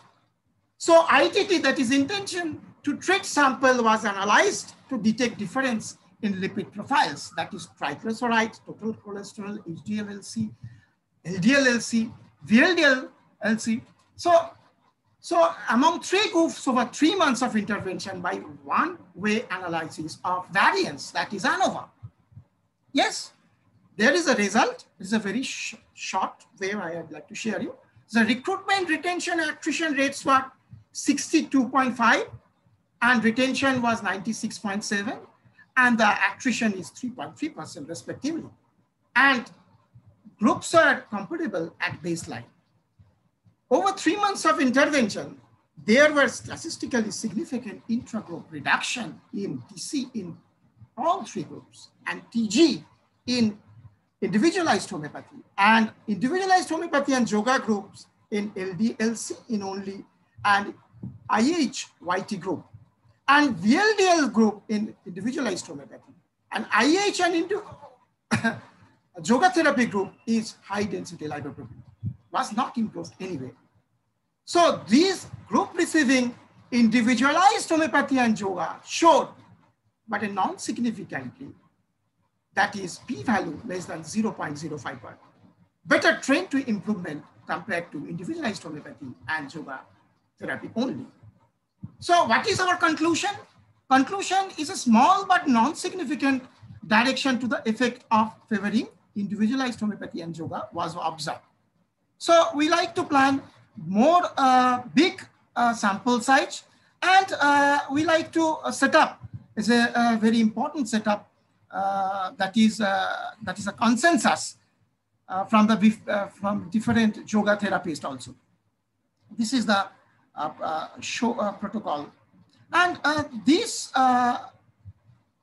trial has been already registered in the CTRI. And we have presented this study in the Jantra 2020 that is conducted by Nimans. Another trial, it is a very important trial.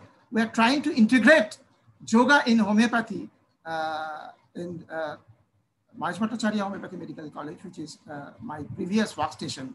So effectiveness of integrated homeopathy and yoga in management in stress, it is open randomized pragmatic trial. So it is double-blind, non-randomized, placebo-controlled trial of individualized homeopathy in patients suffering from stress. Had to be stopped because the participants were extremely unfinished with placebo. But methods were adopted: prospective, open randomized, 3 parallel arm, pragmatic, clinical trial with a 3 months duration and follow-up for each patient. This protocol has already been registered prospectively in the CTRI. And study setting at Mahesh Bhattacharya Homeopathy Medical College and Hospital. These are the selection of samples and inclusion criteria and exclusion criteria. There are 3 arms. Arms 1 is the individualized homeopathy. Arms 2 is the yoga therapy. That is Bhramari pranayam and Udiji pranayam we have introduced. This is the study flow diagram. But this project is also running in Mahesh Bhattacharya Homeopathy Medical College under the supervision of yoga therapist. This is another study, that is the role of yoga management in the pre-diabetes. And pre-diabetes is very important nowadays. It is a gray area for yoga and also homeopathy. So we have started this clinical trial in Mahesh Bhattacharya Homeopathy Medical College as well as DN Homeopathy Medical College. Due to some COVID issues, this study is this time is halted due to some official constraint. So role of yoga in the management of pre-diabetes and open observational clinical trial. Aims is to evaluate any significant change in the pre-diabetes after yoga intervention. Objective to evaluate the role of yoga in changing fasting blood glucose, 2 hours, post 75 gram glucose load, plasma glucose and blood HbA1c to estimate changes in the revised diabetic checklist. The study design is the open label prospective observation and non-controlled pre and post comparison clinical trial. And study setting it is a Mahesh Bhattacharya Homeopathy Medical College as well as DN Homeopathy Medical College. Selection of sampling patient diagnosed with a pre-diabetes and sample size, keeping 10% dropout, total 30 samples will be taken. It's a very short sample size should be though. And study duration, total duration is 12 months. This is the inclusion criteria and exclusion criteria. And this is the procedure. Intervention of yoga, that is a very important one. And these interventions specifically conducted by the yoga instructor of 2 homeopathy medical colleges, Utkata Ashan, Vidbhyadra Ashan, Bhujanga Ashan, these sort of asanas and mudras, they are recommended. Outcome measures. So this trial is also going on in Mahesh Bhattacharya Homeopathy Medical College, and we like to conduct it also in DN Homeopathy Medical College. So the conference we have conducted is an integrated approach of yoga in homeopathy and Ayurveda in 2020, which is called SHOHAM, and seminar on integrated approach of through wellness clinic of yoga, which is called Colloquium of Yoga and Research in 2020 with successful. So what are the challenges? Challenges is a lack of integration of research in homeopathy with yoga, lack of tools from integration of homeopathy researchers with yoga, And yes, there are some lack of surveys in the field of homeopathic research adapted with yoga. And yes, there is some bibliometric research for quantitative analysis as integrated method, and lack of interest and knowledge on plagiarism. What is the lacuna in the integrated approach in homeopathy with yoga? There is a poor number of publications in the field of homeopathy with yoga. That is to be addressed. And lack of validation and questionnaire skill in the field of integrated research in homeopathy with yoga. That is to be addressed very sincerely. And we have to conduct lack of disease-oriented research work in the integrated approach. Yes, it is a very important one is a double-blind RCT, which is very important. But to address double-blind RCT in yoga is a very challenging issue. How to conduct double-blind RCT is a very crucial. And that's why we have to conduct single-blind RCT in yoga. And hence, there is a lack of systematic review and meta-analysis in this field. Yes, fund for research in the homeopathy as well as yoga is very important. But funding agencies are Ministry of Ayush. Sometimes they are funding for EMR project. Sometimes CCRH funded a lot. And Department of Science of Technology also is a funding agency, and DBT is also funded for yoga and homeopathy research. So we need continued medical education in this regard. So less number of CME event in this field of integrative research, less number of workshop related to integrative research, less number of webinar related to this concept and symposium. So to enlighten the future project of the integration is the more fundamental research is required in this field, and the disease-oriented approach of research is needed. More RCT trial is needed, whether it is single blind or double blind. And RCT or big sample size in multicentric is very essential, and more systematic reviews and meta-analysis are required. Thank you for patience hearing.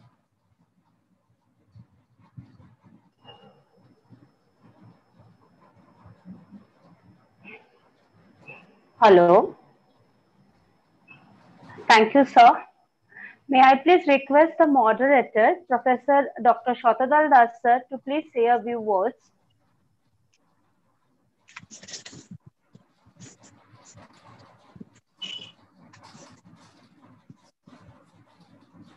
Are we audible, Das, sir?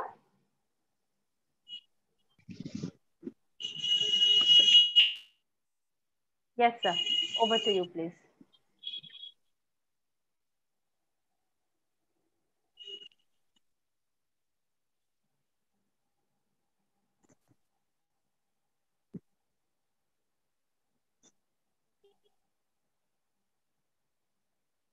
May I request Professor Dr. Shatadal Das sir to please moderate the session. Thereafter, we will be taking the question answers from the participants. Okay, so thank you all. So Professor Shome Ghosh is an excellent teacher as well as a scientist. We have published many papers together and share many scientific ideas. To place yoga and this homeopathy on the same platform may appear to be a different job. If you enter deeply, then you may find that it is not so difficult, and there are lots of similarity out there. So let us give one example. We have studied action of homeopathy medicine in different diseases, particularly in the molecular pathways, particularly receptors unlike TLRs, cytokines, intracellular pathways, etc. We always observe that pro-inflammatory cytokine the genes are almost always downregulated, and anti-inflammatory cytokine genes are upregulated. And after you observe the published papers in yoga, I find that in about 70% published papers of yoga, they observed the downregulation of CRP particularly, IL-6 particularly, and the TNF genes. So I find that there are lots of similarity. And thus if yoga and this homeopathy are joined together and integrated, then it would be a boosting effect, and the mankind will be benefited. The Professor Ghosh highlighted the mind-body mechanism of yoga, extending to primary, secondary, and tertiary level. He described about the spirituality of the yoga. He mentioned about the GABA, adrenaline, serotonin, and so on in relation to the yoga. But there are many difficulties and challenges. He emphasized an integrated approach of yoga and homeopathy, which in a study, although not showed very good result, as the number of participants are very low, but the further study is needed in that line. Similarly, the integrated study is going on stress and diabetes mellitus. Now, among the important challenges, and there is the lack of research and its validation, particularly the knowledge regarding the double-blind RCT, then interest in this integrated study and the lack of knowledge are the important aspects which should be to look for. Now, the disease-oriented the study, particularly RCT, is very, very important in this respect. So thank you, Professor Ghosh, for this excellent presentation, and all the attendants, all the persons attending this particular seminar will be definitely benefited after the mind-blowing the lecture given by Professor Ghosh. Thank you, Professor Ghosh.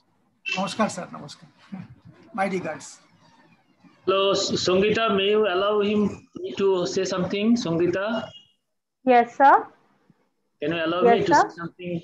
Yes, sir. Please, sir. Most welcome. Yes, Subhamai, thank you very much for your nice presentation, and this not presentation, but actually your approach, a beautiful approach. You are integrating this yoga and homeopathy. I don't know in India how many people are doing this type of work. I don't know. Maybe there are some people, but you are in Bengal, at least you are pioneering this work. And we are with you, Vishwabharati Department of Yogic Art and Science. Thank you, sir. Thank you, sir. If you need any type of support about yoga, we have the good teachers. The qualified teachers, researchers also here in our department. They are the permanent staff. Also, the guest faculties is there. So our students is there. Undergraduate, postgraduate, PhD student is there. If you need any help, any cooperation, we are with you. Thank you for your efforts. Thank you. Thank you very much. Thank you. Thank you, sir. Thank you for your motivation and your help, which you have really shown. Definitely, sir. Dr. Ghosh, sir, there is a question. Would you like to answer? Yeah. Biplab, rather you listen to Dr. Ganguly's lecture, you will get your answer. Okay, sir. I'm just reading it, sir. Is there any information or link by which we can know that Hanuman sir respect Indian yoga and had received information from yogic philosophy? Yes, that is important because next session is similarity between homeopathy and philosophy of homeopathy and philosophy of yoga. So listen the concept of yoga and homeopathy. Next session is Dr. Subhashish Ganguly. He will answer in detail. Okay, sir. Really, thank you, sir. Principal is present. Yes, sir, definitely. So he is attending the meeting since long, sir. From the beginning, he is attending the meeting, sir. This webinar. It's our pleasure. Thank you, sir. Really, thank you, Shubhamoy, sir, for your talk, which will surely motivate the postgraduate students and practitioners of homeopathy to take up various study projects with integration of yoga. We are also very thankful to the Department of Health and Family Welfare, Government of West Bengal, for the initiative of Ayush Wellness Center at the Teaching Homeopathic Institute, where we are utilizing yoga experts for better patient management system. Really, as very well said by Dr. Shubhamay Ghosh sir and Professor Shatadal Das sir, we really need CME workshop to get ourselves acquainted with the research methodology and the integration process. Thank you, Shubhamay Ghosh sir, and our respected Professor Shatadal Das sir. Thank you, sir. With this, we will proceed to the last but the very important session of this webinar on integration of philosophy of yoga and homeopathy, a realistic approach in clinical practice, to be presented by Professor Dr. Subhashish Ganguly, sir. Professor Ganguly is working as head of the Department of Organon of Homeopathic Medicine and Homeopathic Philosophy. He is the visiting physician at DND Homeopathic Medical College and Hospital. He is also guiding PhD and postgraduate students under West Bengal University of Health Sciences. He has published various research papers in index journals all over the world, and overall a true practitioner of homeopathy and spiritualism. And the session is to be moderated by Professor Dr. Pradeep Kumar Bairi, sir. Professor Dr. Pradeep Kumar Bairi, sir, he is the head Department of Repertory and the PG coordinator at Mahesh Bhattacharya Homeopathic Medical College and Hospital, Howrah, a renowned academician, gold medalist in his BHMS course, pursued MD in Repertory from National Institute of Homeopathy. He joined as medical officer, Department of Health and Family Welfare, Government of West Bengal, after securing first position in the PSC examination.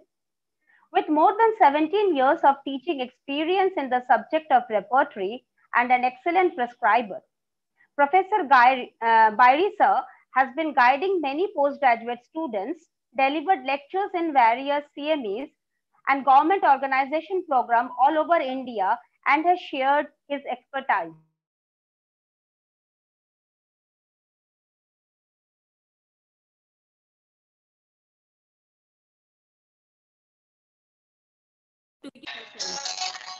Ganguly sir.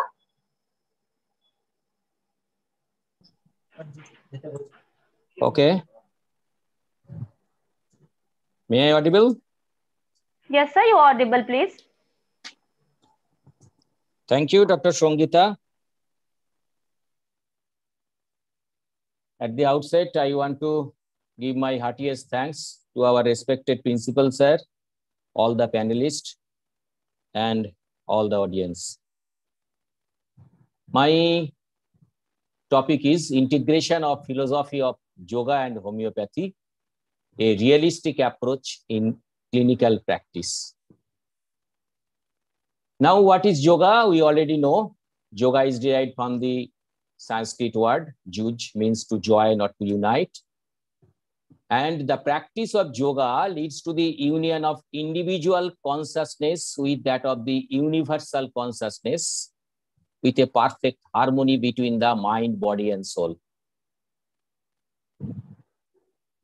Homeopathy, what is homeopathy? We all know. Homeo means similar and pathos means suffering, that is similar suffering. It is a system of medicine by the administration of medicines which have the power to produce similar sufferings in the healthy human being. And it administers single medicine, similar medicine, and with minimum dose. And there are various definitions or levels of understanding regarding yoga, from primary stage and up to gradual upliftment to understand in different stages. And homeopathy as a method of treatment, a simple, natural, holistic system of medicine, never destructs the immune system. Homeopathy, initially, we know a method of treatment, but ultimately, it is related to mode of living. Simple living and minimum requirements. Simple living and high thinking. Philosophical understanding of homeopathy. And there are many positive sides to study homeopathy and to practice homeopathy. Particularly if we study deeply. And then our change of attitude towards life is modified. As a system of medicine, we usually relates to health, disease, and treatment or cure or recovery. And what is health, we all know. Our master, Dr. Samuel Hahnemann, has given the definitions of health in aphorism number 19 long before the World Health Organization was established. And he has given in aphorism number 9, it is a state where in the healthy state of the body, organism, all the vital functions are operated in harmonious way. And so that our indwelling reason-gifted mind can freely employ this living healthy instrument for the higher purposes of our existence. This is very important. Higher purposes of our existence. So what is the purpose of existence? We have to think about that regarding disease and regarding treatment also. Now, philosophy. The use of reason and argument in seeking truth and knowledge of reality, especially the causes and nature of things of the principles governing the existence. So philosophy is related to main points are reality, causes, nature of things, and principles. When we study Kant, James Tyler Kant, he has said that there are two realms or worlds, the world of causes and the realm or world of ultimates. Physical world, which is related to sense organs. The world of causes is related to invisible world, not discoverable by the five senses. It is the world of thought and discoverable only by understanding. So homeopathic concept, here we can compare the concept of causes in homeopathy with the concept of various diseases in yoga also, particularly in case of therapeutic yoga. And Dr. Indranil Basu Rai has clearly said that the cause of a disease may be 20 or 30 years back. There are various levels of body, that is Annamoy Kosh, Pranamoy, Monomoy, Vijnanomoy, Anandamoy Kosh. And physical body, causal body, coarse body, finer body, finest body. And we have to know the causes, particularly the apparent causes, exciting causes, but the fundamental causes, the miasmatic causes, the in-depth causes, we have to know that to annihilate a disease condition. And the nature of the disease also, nature of the persons also, and the principles. Homeopathy is a system of medicine which is based on some principles, cardinal principles and various other principles. Now regarding homeopathic philosophy, concept of health in aphorism number 9 and other related literature. It is the holistic concept. As a whole, it is not the part or body or organ only becomes diseased, but as a person, whole is diseased. Our vital principle, our life principle, our life energy is disturbed. And so, according to their inclination, their susceptibility, the organ is damaged. And reason gifted mind, in the definition of health, our master has said long before that reason gifted mind. So it is the logical mind and trinity of life. So homeopathy is related to trinity of life: mind, body, and the force, vital principle. And vital force, as you know, the product of energy. But the energy is coordinated by principles. Kent has mentioned vital force, it is the vice-regent of the soul. Soul culture is basically the part of yoga therapy or yoga science. But homeopathy basically studies the vital force, vital principle, and vital energy, and the physical body. And regarding health, not only the physical level, but all the dimensions, as mentioned in organon of medicine or homeopathic literature, as well as in other World Health Organization's definition of health also. So clarity, rationality, and creativity, these are the factors which are not only written in our books, written in our literature, but we give emphasis during our case taking, during our treatment of the patient. Regarding disease, disease is also a concept, dynamic concept. Suppose a patient is suffering from diabetic nephropathy. What is the cause of it? We usually say diabetes. What is the cause of diabetes? Genetic. Why genetic? Why some of the patients have got genetic impression, genetic tendency? Why not others? So if we want to understand the real causes, we have to go back. The manifestations, how it affects. Only the material product, material cause is sufficient. Dr. Imnalil Basura has said clearly that our anxiety, our tension, our depression produces interleukin-6. And so if COVID-19 enters into our body, then it is very easily possible to multiply. So actually the cause lies in evil thinking, disorders in mind, as said by our master, Samuel Hahnemann, in chronic disease. It is the disorder in mind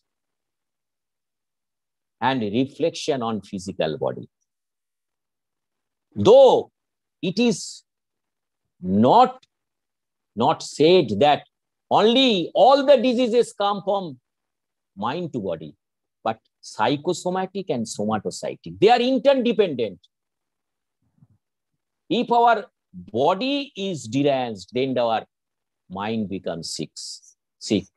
There are so many symptoms of mind. Similarly, if mind is disordered, depression, anxiety, etc., there may be reflection on physical level. So holistic approach, as a whole, person as a whole, it is taken into consideration in homeopathy. And the individualistic approach, like disease is a liquid state, it takes the shape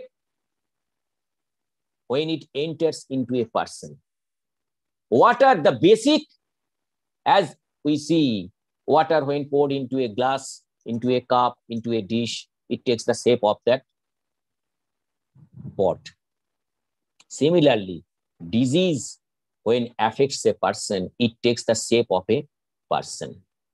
So individuality in all levels of homeopathy,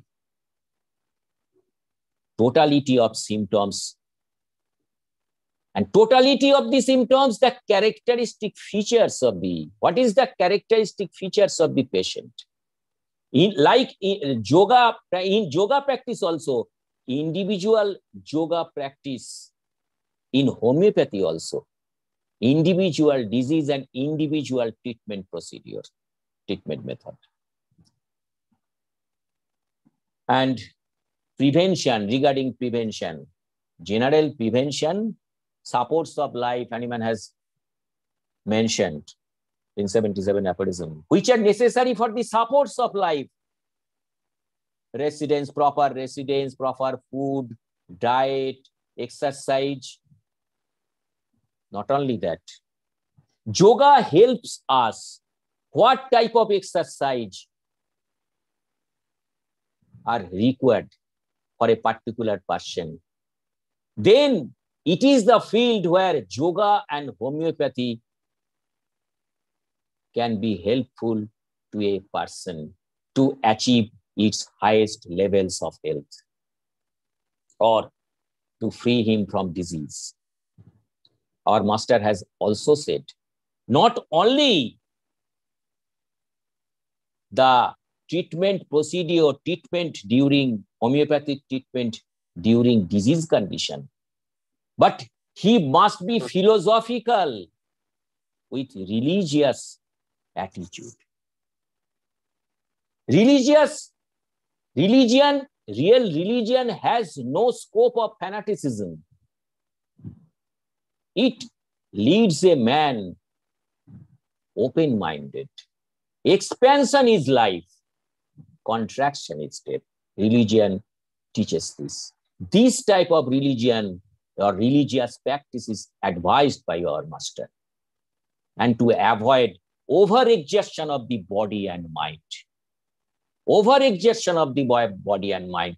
We know nowadays, at present, that what are the chemical mediators, chemical signals are generated due to over-exertion of mind, body, stress, anxiety, depression, etc. So physical and mental care, not only the physical care, but also mental care, and yoga in this field help us,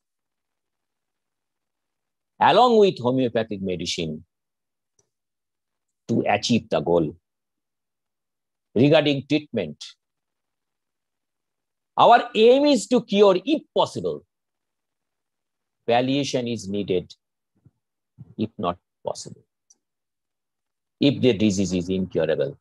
Similarly, in case of yoga practice, an old, aged, hypertensive, diabetic, he or she may not be cured, but to give him relief, to lead a comparatively healthy life, productive life, creative life. So it is the service to the humanity homeopathy teaches us. Not only to earn money, but we have to remember it is the service to the humanity. So during case taking, it is an art and science. We have observed that patients are very frank to a homeopathic physician because they have sufficient time to listen the complaints, the sufferings of the patients, poor patients. And we have to acquire some special qualities for that, Hahnemann has mentioned. In 83-98 aphorism and footnote of 104 aphorism of organon medicine, conscientious, vivek, not only professional, but we have to have conscientious, so that patients come to us for their suffering. They are very poor, not only in money, but in mind, in physical body. So we have to give them relief. For that, medicine is administered, we all know, on the basis of simi, mono, mini. What is the purpose? Purpose is not to harm, if not help. We cannot help always the patients to give them relief or to cure them. But our motto is not to harm them, if not help. The basic philosophy of homeopathy is similar attracts, and we may correlate these phenomena. Suppose a unicellular organism attracts those constituents which are part and parcel of their cell. A dog, a cat has the tendency to take those foods which will help them to develop their constituents of the cell. Similarly, in case of man. This is the basic philosophy. And mind, body as an unit. And as similar attracts similar, we have the susceptibility to those things. And as the susceptibility becomes more, so small amount becomes sufficient. So law of least action. And treatment is also based on holistic medicine. Our master, Dr. Christian Friedrich Samuel Hahnemann, has tremendous sacrifice. If he had not left his so-called then allopathic practice, he would have earned a lot of money, lot of dollars, lot of income. But he sacrificed because the then allopathic system of medicine was more harmful than without treatment. And our master's attitude towards allopathic physicians was praiseworthy. He was against allopathic system of medicine, the then allopathic system of medicine, but he was not the against of allopathic physician. He said about them, they are his brothers, brethren. And Hahnemann had a faith of God in every aspect. He said, divine creator of the world, whose human creatures he helps to preserve and whose approval renders him thrice blessed. So it is very easy for homeopathic system of medicine to adopt yoga practice. Because yoga, though it has various levels of understanding, but ultimate levels of understanding is realization of God. And in deathbed, when Hahnemann's wife asked him that he had done so many for the suffering humanity, but God has punished him in such a way, he immediately replied with a feeble voice, "Don't say this. I am grateful to the Almighty God." So his faith in God is very much praiseworthy. And he said in his last word, as a last word, I have not lived in vain. Ami britha janma grohon kori nai. It remembers Swami Vivekananda's words, when born, make an impression. Jodi jonmecho, ekta dag rekhe jao. So there are so many close relations between yoga and homeopathy in its basic philosophy. And philosophical similarity between yoga and homeopathy, mind, body, spirit complex. Though there may be some levels of understanding may differ. Unprejudiced mind, free from ceremony, sanskar in Bengali. Unprejudiced mind. Our prejudiced mind may block our achievement. And patience in an eminent degree. Patience in an eminent degree. If you want peace, be calm. Jodi shanti chao, shanto hao. Peaceful mind. And rational, reason-gifted mind can be correlated with Gyan Yoga. Gyan Yoga, that is logic, reason. Neti, neti, it is said in literature.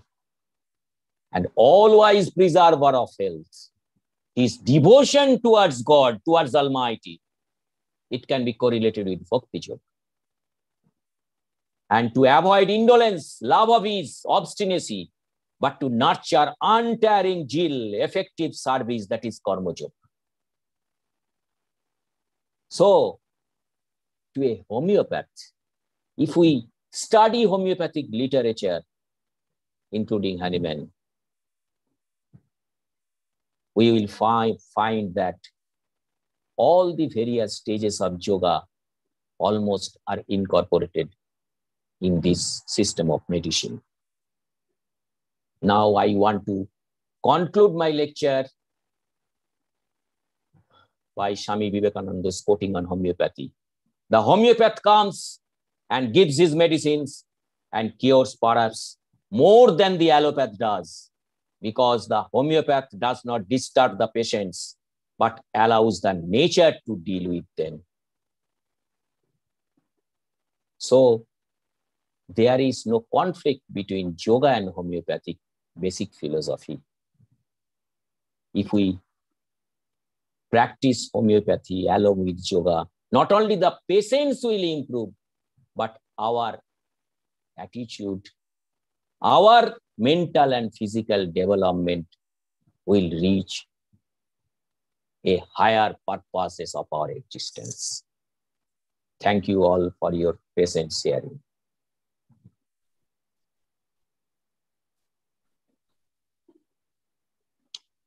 Sadhu, sadhu, sadhu.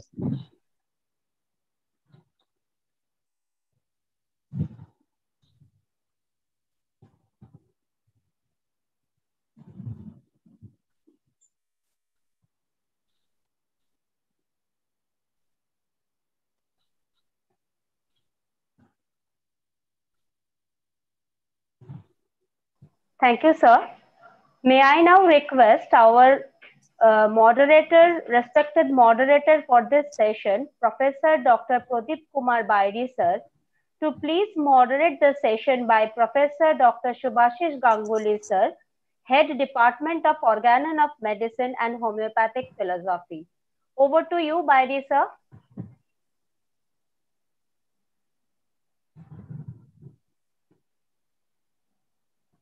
Sir, would you please unmute yourself? Sir, you are not audible. Would you please unmute yourself?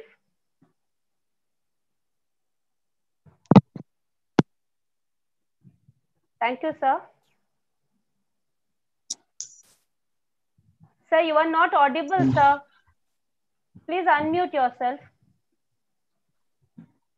Now, am I audible? Yes, sir, you are audible, please. Okay. Thank you, sir. Thank you, Dr. Sangeeta Saha and the Homeopathic Medical College and Hospital for giving me the opportunity to take part in this 2 days seminar related to yoga and the homeopathy and other integrated with the other medical science. I feel happy that since evening today, I learned a lot of things related to the research work in yoga, and also I specially mentioned about Dr. Shubhamoy Ghosh, what he mentioned about the yoga and the individualized homeopathic medicine, and perhaps Dr.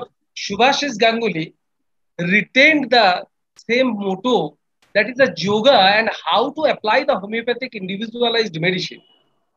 So being a research worker, one should have the sufficient knowledge and sufficient ability to prescribe the right homeopathic medicine in order to achieve the goal. First of all, thanks to Dr. Subhasis Ganguly for his very nice presentation related to the philosophy of yoga and philosophy of homeopathy. In the very beginning, he mentioned one thing, that is the change of life of the practitioner of homeopathy. That is the very interesting thing, that the homeopathic practitioner, being the practicing homeopathy, with the help of the practice of homeopathy, they can change themselves. How they change themselves? Because they are in the way of their fixed principle. They are in the way of their fixed idea of the homeopathic philosophy, that is the law of similia. Secondly, he is also very nicely mentioned about the higher purpose of our existence. And before going to giving in details about this higher purpose of existence, may I like to quote from Patanjali Yoga, what is already quoted by Dr. Subhamoy Ghosh, that is the Yogoscha Chitta Vitti Nirodho. That means that Chitta and the Vitti, if it is Nirodho, but mind that yoga can able to Nirodh the Chitta and the Vitti, but only this is not by the way of the suppression or oppression, but this is by the way of the practice. So yoga must have the two ways. That is, one, its beneficial effect as a part of the exercise, and another as a part of the spiritual exercise, which make him more Jivatma is assimilated with the Paramatma. In this respect, one thing is very interesting related to yoga, that is yoga karmeshu kausalam. One thing is that there is yoga karmeshu kausalam. And in this respect, Dr. Swami Pitambarananda very nicely quote one word, that is the Tat Prapti Yoga, Tat Prapti Upaya. But how to achieve the Chitta Vitti Nirodha? That is the Tat Prapti Upaya. For this reason, that is means the method of achieve, method of perceive of one's own self. And in this respect, Dr. Ganguly very nicely shared that homeopathy, through his law of similia, that is the similia similibus curantur, that means the therapeutic methods of treat the person in the disease state according to the therapeutic law of nature. So we, the homeopath, using the law of nature and applying the law of nature with the help of a medicine that can produce the similar effect, and the yogic gurus and the yoga instructor, first of all, the yogic gurus and yoga instructor, the yoga instructor, they developed our physical ability, or that is the exercise part, but the yogic gurus, they are trying to develop both the spiritual dimension as well as our physical dimension. If one can achieve the spiritual dimension, that is the mukto. Mukto, that is the directly assimilated to the divine creator. Very nicely, Dr. Ganguly said that in the very preface to the first edition of Organ of Medicine. He also mentioned that one thing, that a yoga practitioner may be depending upon, first of all, depending upon his ability, he may go through the karma yoga or the bhakti yoga or raj yoga or gyan yoga. Each and every path of yoga may reach the individual to that highest destiny. But it depends upon the sadhak's its ability to receive what is essential or what is applicable to him. That is one thing, again, adhikari, vishaya, samparka, and prayojana. That means who? That is the who is adhikari. Vishaya, what he wants to achieve. Samparka, how he will achieve the goal. And finally, prayojana, for he is doing this. So the yoga philosophy is also attaining the highest level of our destiny, and the homeopathic practice also teaches us to reach the highest purpose of our existence. That is, we will be directly assimilated to the divine creator. Very nicely mentioned by Dr. Gang. Again, one thing, if we go through the yogic practice, that if one try to practice yoga, then he will attain the health, and also at the same time he will be free from the I consciousness. That I consciousness means that here I am mentioning about the terminology I consciousness. What the I consciousness? That means that the one can able to benefited by health and also various types of the vibhutis, but it is not the goal for the yogic gurus and the yogic sadhakas to receive the health and to receive the various vibhutis. But it is also essential to know the stages, how far he is reaching.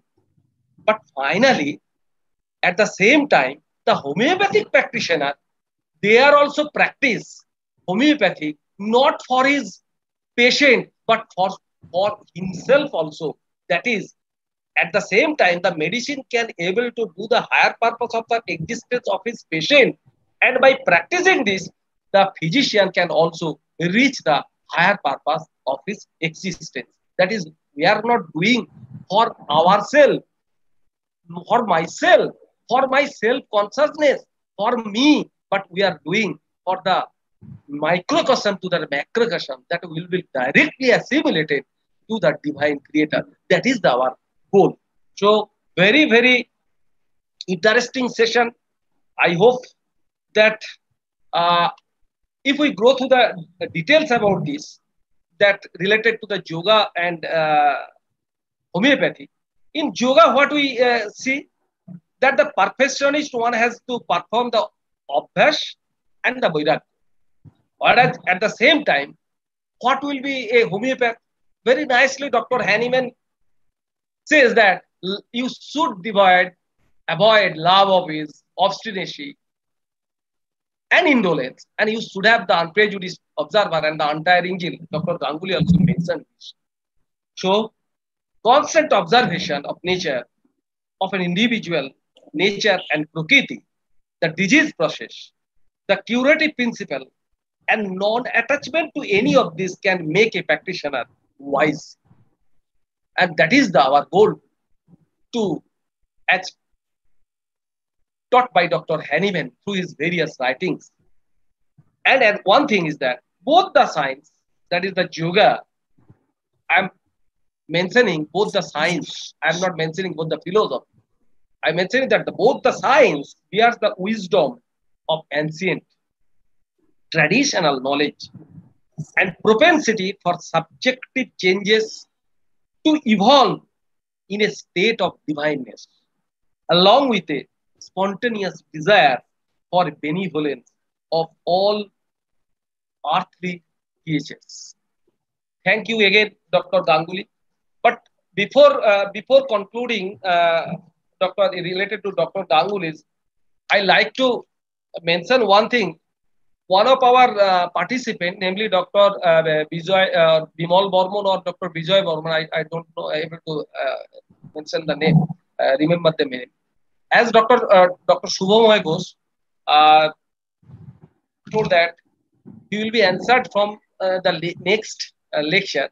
So I like to answer his question that Dr. Hahnemann in his various writings mentioned about Indian, especially the Gangetic West Bengal and also various diseases. He also famously mentioned the cholera in the Gangetic West Bengal. But so far my knowledge concerned, there is no such link where Dr. Hahnemann mentioned about the Indian yogis. But if it is, I can able to find any link, surely I will convey the link and the source of the link to Dr. Bimal Borman. Again, thank you to Dr. Ganguly.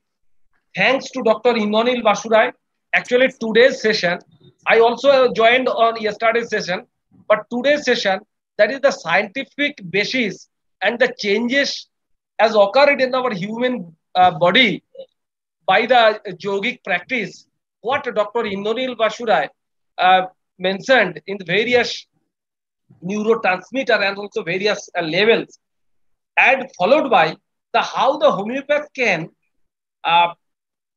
use yoga and the individual homeopathic medicine in the research purposes. And finally, Dr. Ganguly give us the light. Yes, yoga and the individualized homeopathic medicine can do betterment for the human being and for the development of the for the betterment of the make the free from the disease from the suffering humanity. But yes, the primary thing is that yogic practice must be in the right way, and at the same time, the homeopathic individual medicine must be chosen in the rightly homeopathic way. Otherwise, we will not be achieved the desired goal. Thank you all by giving me the opportunity. Thanks to Dr. Shamul Mukherjee, as I was also previously attached with this institute. I have respect to my previous college, DN Homeopathic Medical College and Hospital.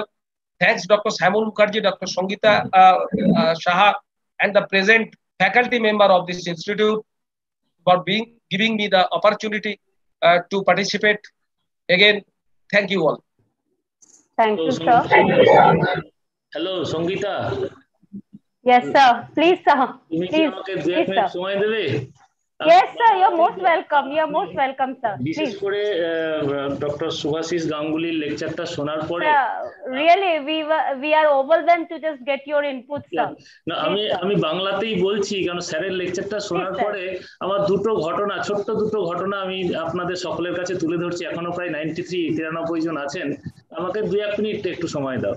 Sir, আপনার ঘটনাটা শোনার পরে আমার 30 বছর আগেকার একটা ঘটনা মনে পড়ছে।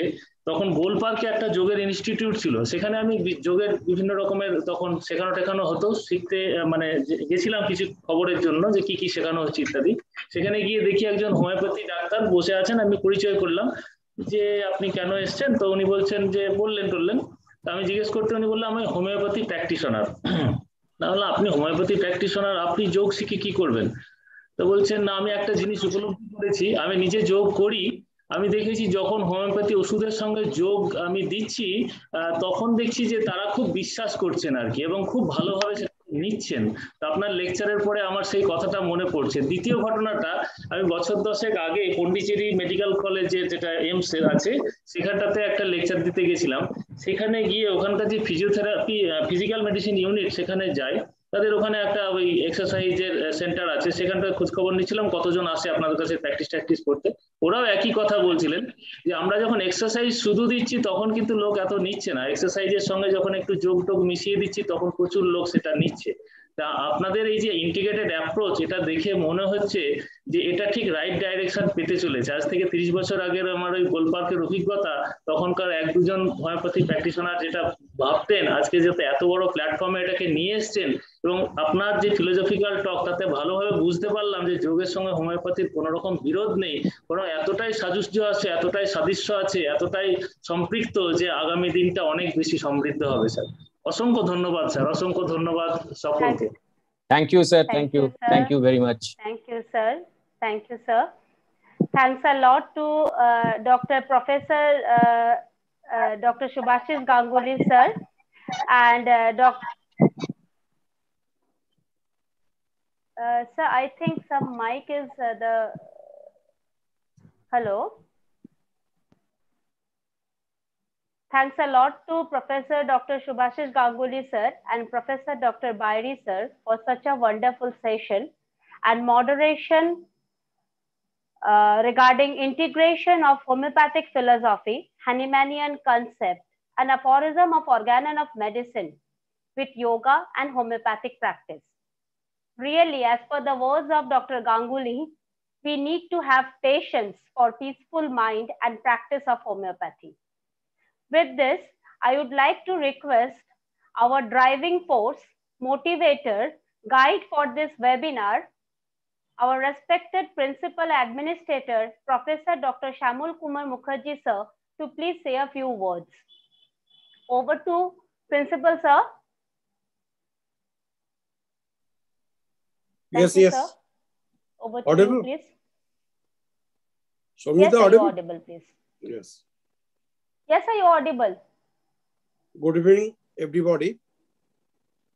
I would like to express my heartfelt gratitude to the respected guests, speakers, Swami Atmapriyananda Maharaj ji, Dr. Hemant Bhargav ji, Dr. Indranil Bosu Rai, for sharing their wisdom in our enlightenment.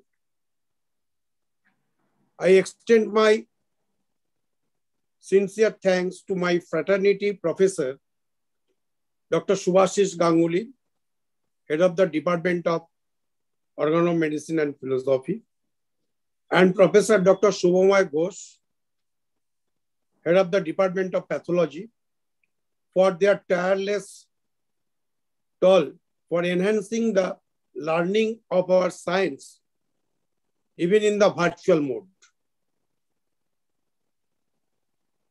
I am utmost indebted to the esteemed moderators, Yogacharya Dr. Chanchal Roy, Dr. Aurobindo Bhargav Brahma, respected professors of the professors, Guru of the Guru, Dr. Shatadal Das, Professor Dr. Sumiran Mondal, and also my friend, Professor Dr. Pradeep Bairi, HOD, Department of Repertory, Mohash Bhattacharya Homeopathic Medical College and Hospital, for their priceless observations that have enriched the program. I am utmost obliged to Dr. Professor Subhash Singh, Director, National Institute of Homeopathy, the chief guest of the program, as he has incorporated the positive vibes at the inauguration.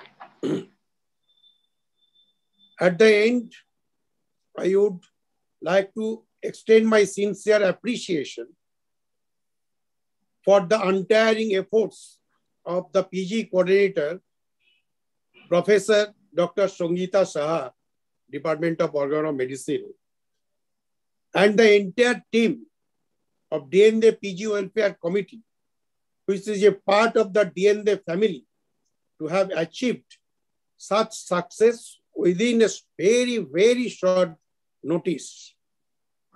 My special word of thanks to Dr. Suman Haldar for his sound technology and smiling attitudes, as he is always ready to help. Before my conclusion, our vision and mission today's for this type of webinar seminar, today's our respected speaker says and discuss Dr. Indranil Bosu Rai. We must try to drive our life chronological age to biological age. Finally, I would like to thank God Almighty as He guides us through these difficult times, pandemic situation, and prayer for well-being of all. Thanks to all. Good night, everyone. Thank you, sir. Thank you for your words of encouragement, sir. May I now request Dr. Ashok Pandit, the third-year postgraduate trainee and President of PG Welfare Committee, DND Homeopathic Medical College, to convey the vote of thanks to the August gathering. Am I audible, ma'am? Yes, sir. A very good evening to our most respected and honorable Professor Dr. Syamal Kumar Mukherjee, sir, Principal and Administrator of DND Homeopathic Medical College and Hospital, our most esteemed speakers, respected moderators, respected faculty members, and our delegates of this webinar, Integration of Yoga with Different Disciplines of Medical Science, from 25th June 2021 to 26th June 2021, organized by D&A Homeopathic Medical College and Hospital in association with D&A PG Welfare Committee. It is my privilege and honor to have received this opportunity to deliver the vote of thanks in presence of such an august gathering and delegates on this web platform. We have come to the end of 2 days of webinar, which I believe that this webinar was really informative and learning experience to all of us.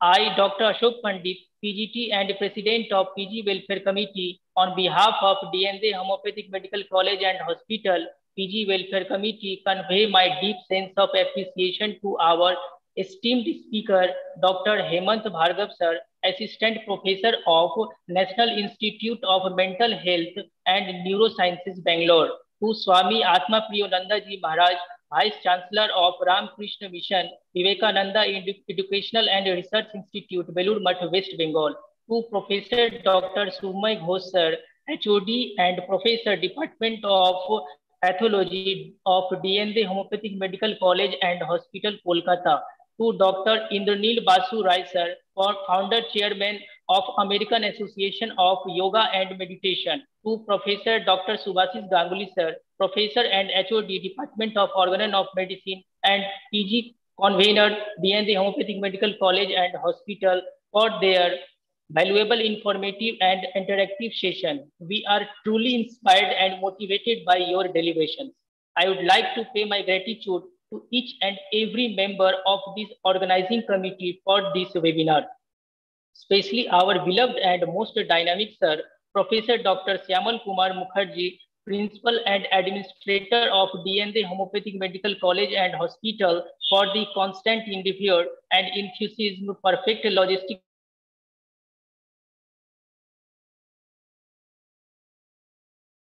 us to do this webinar successfully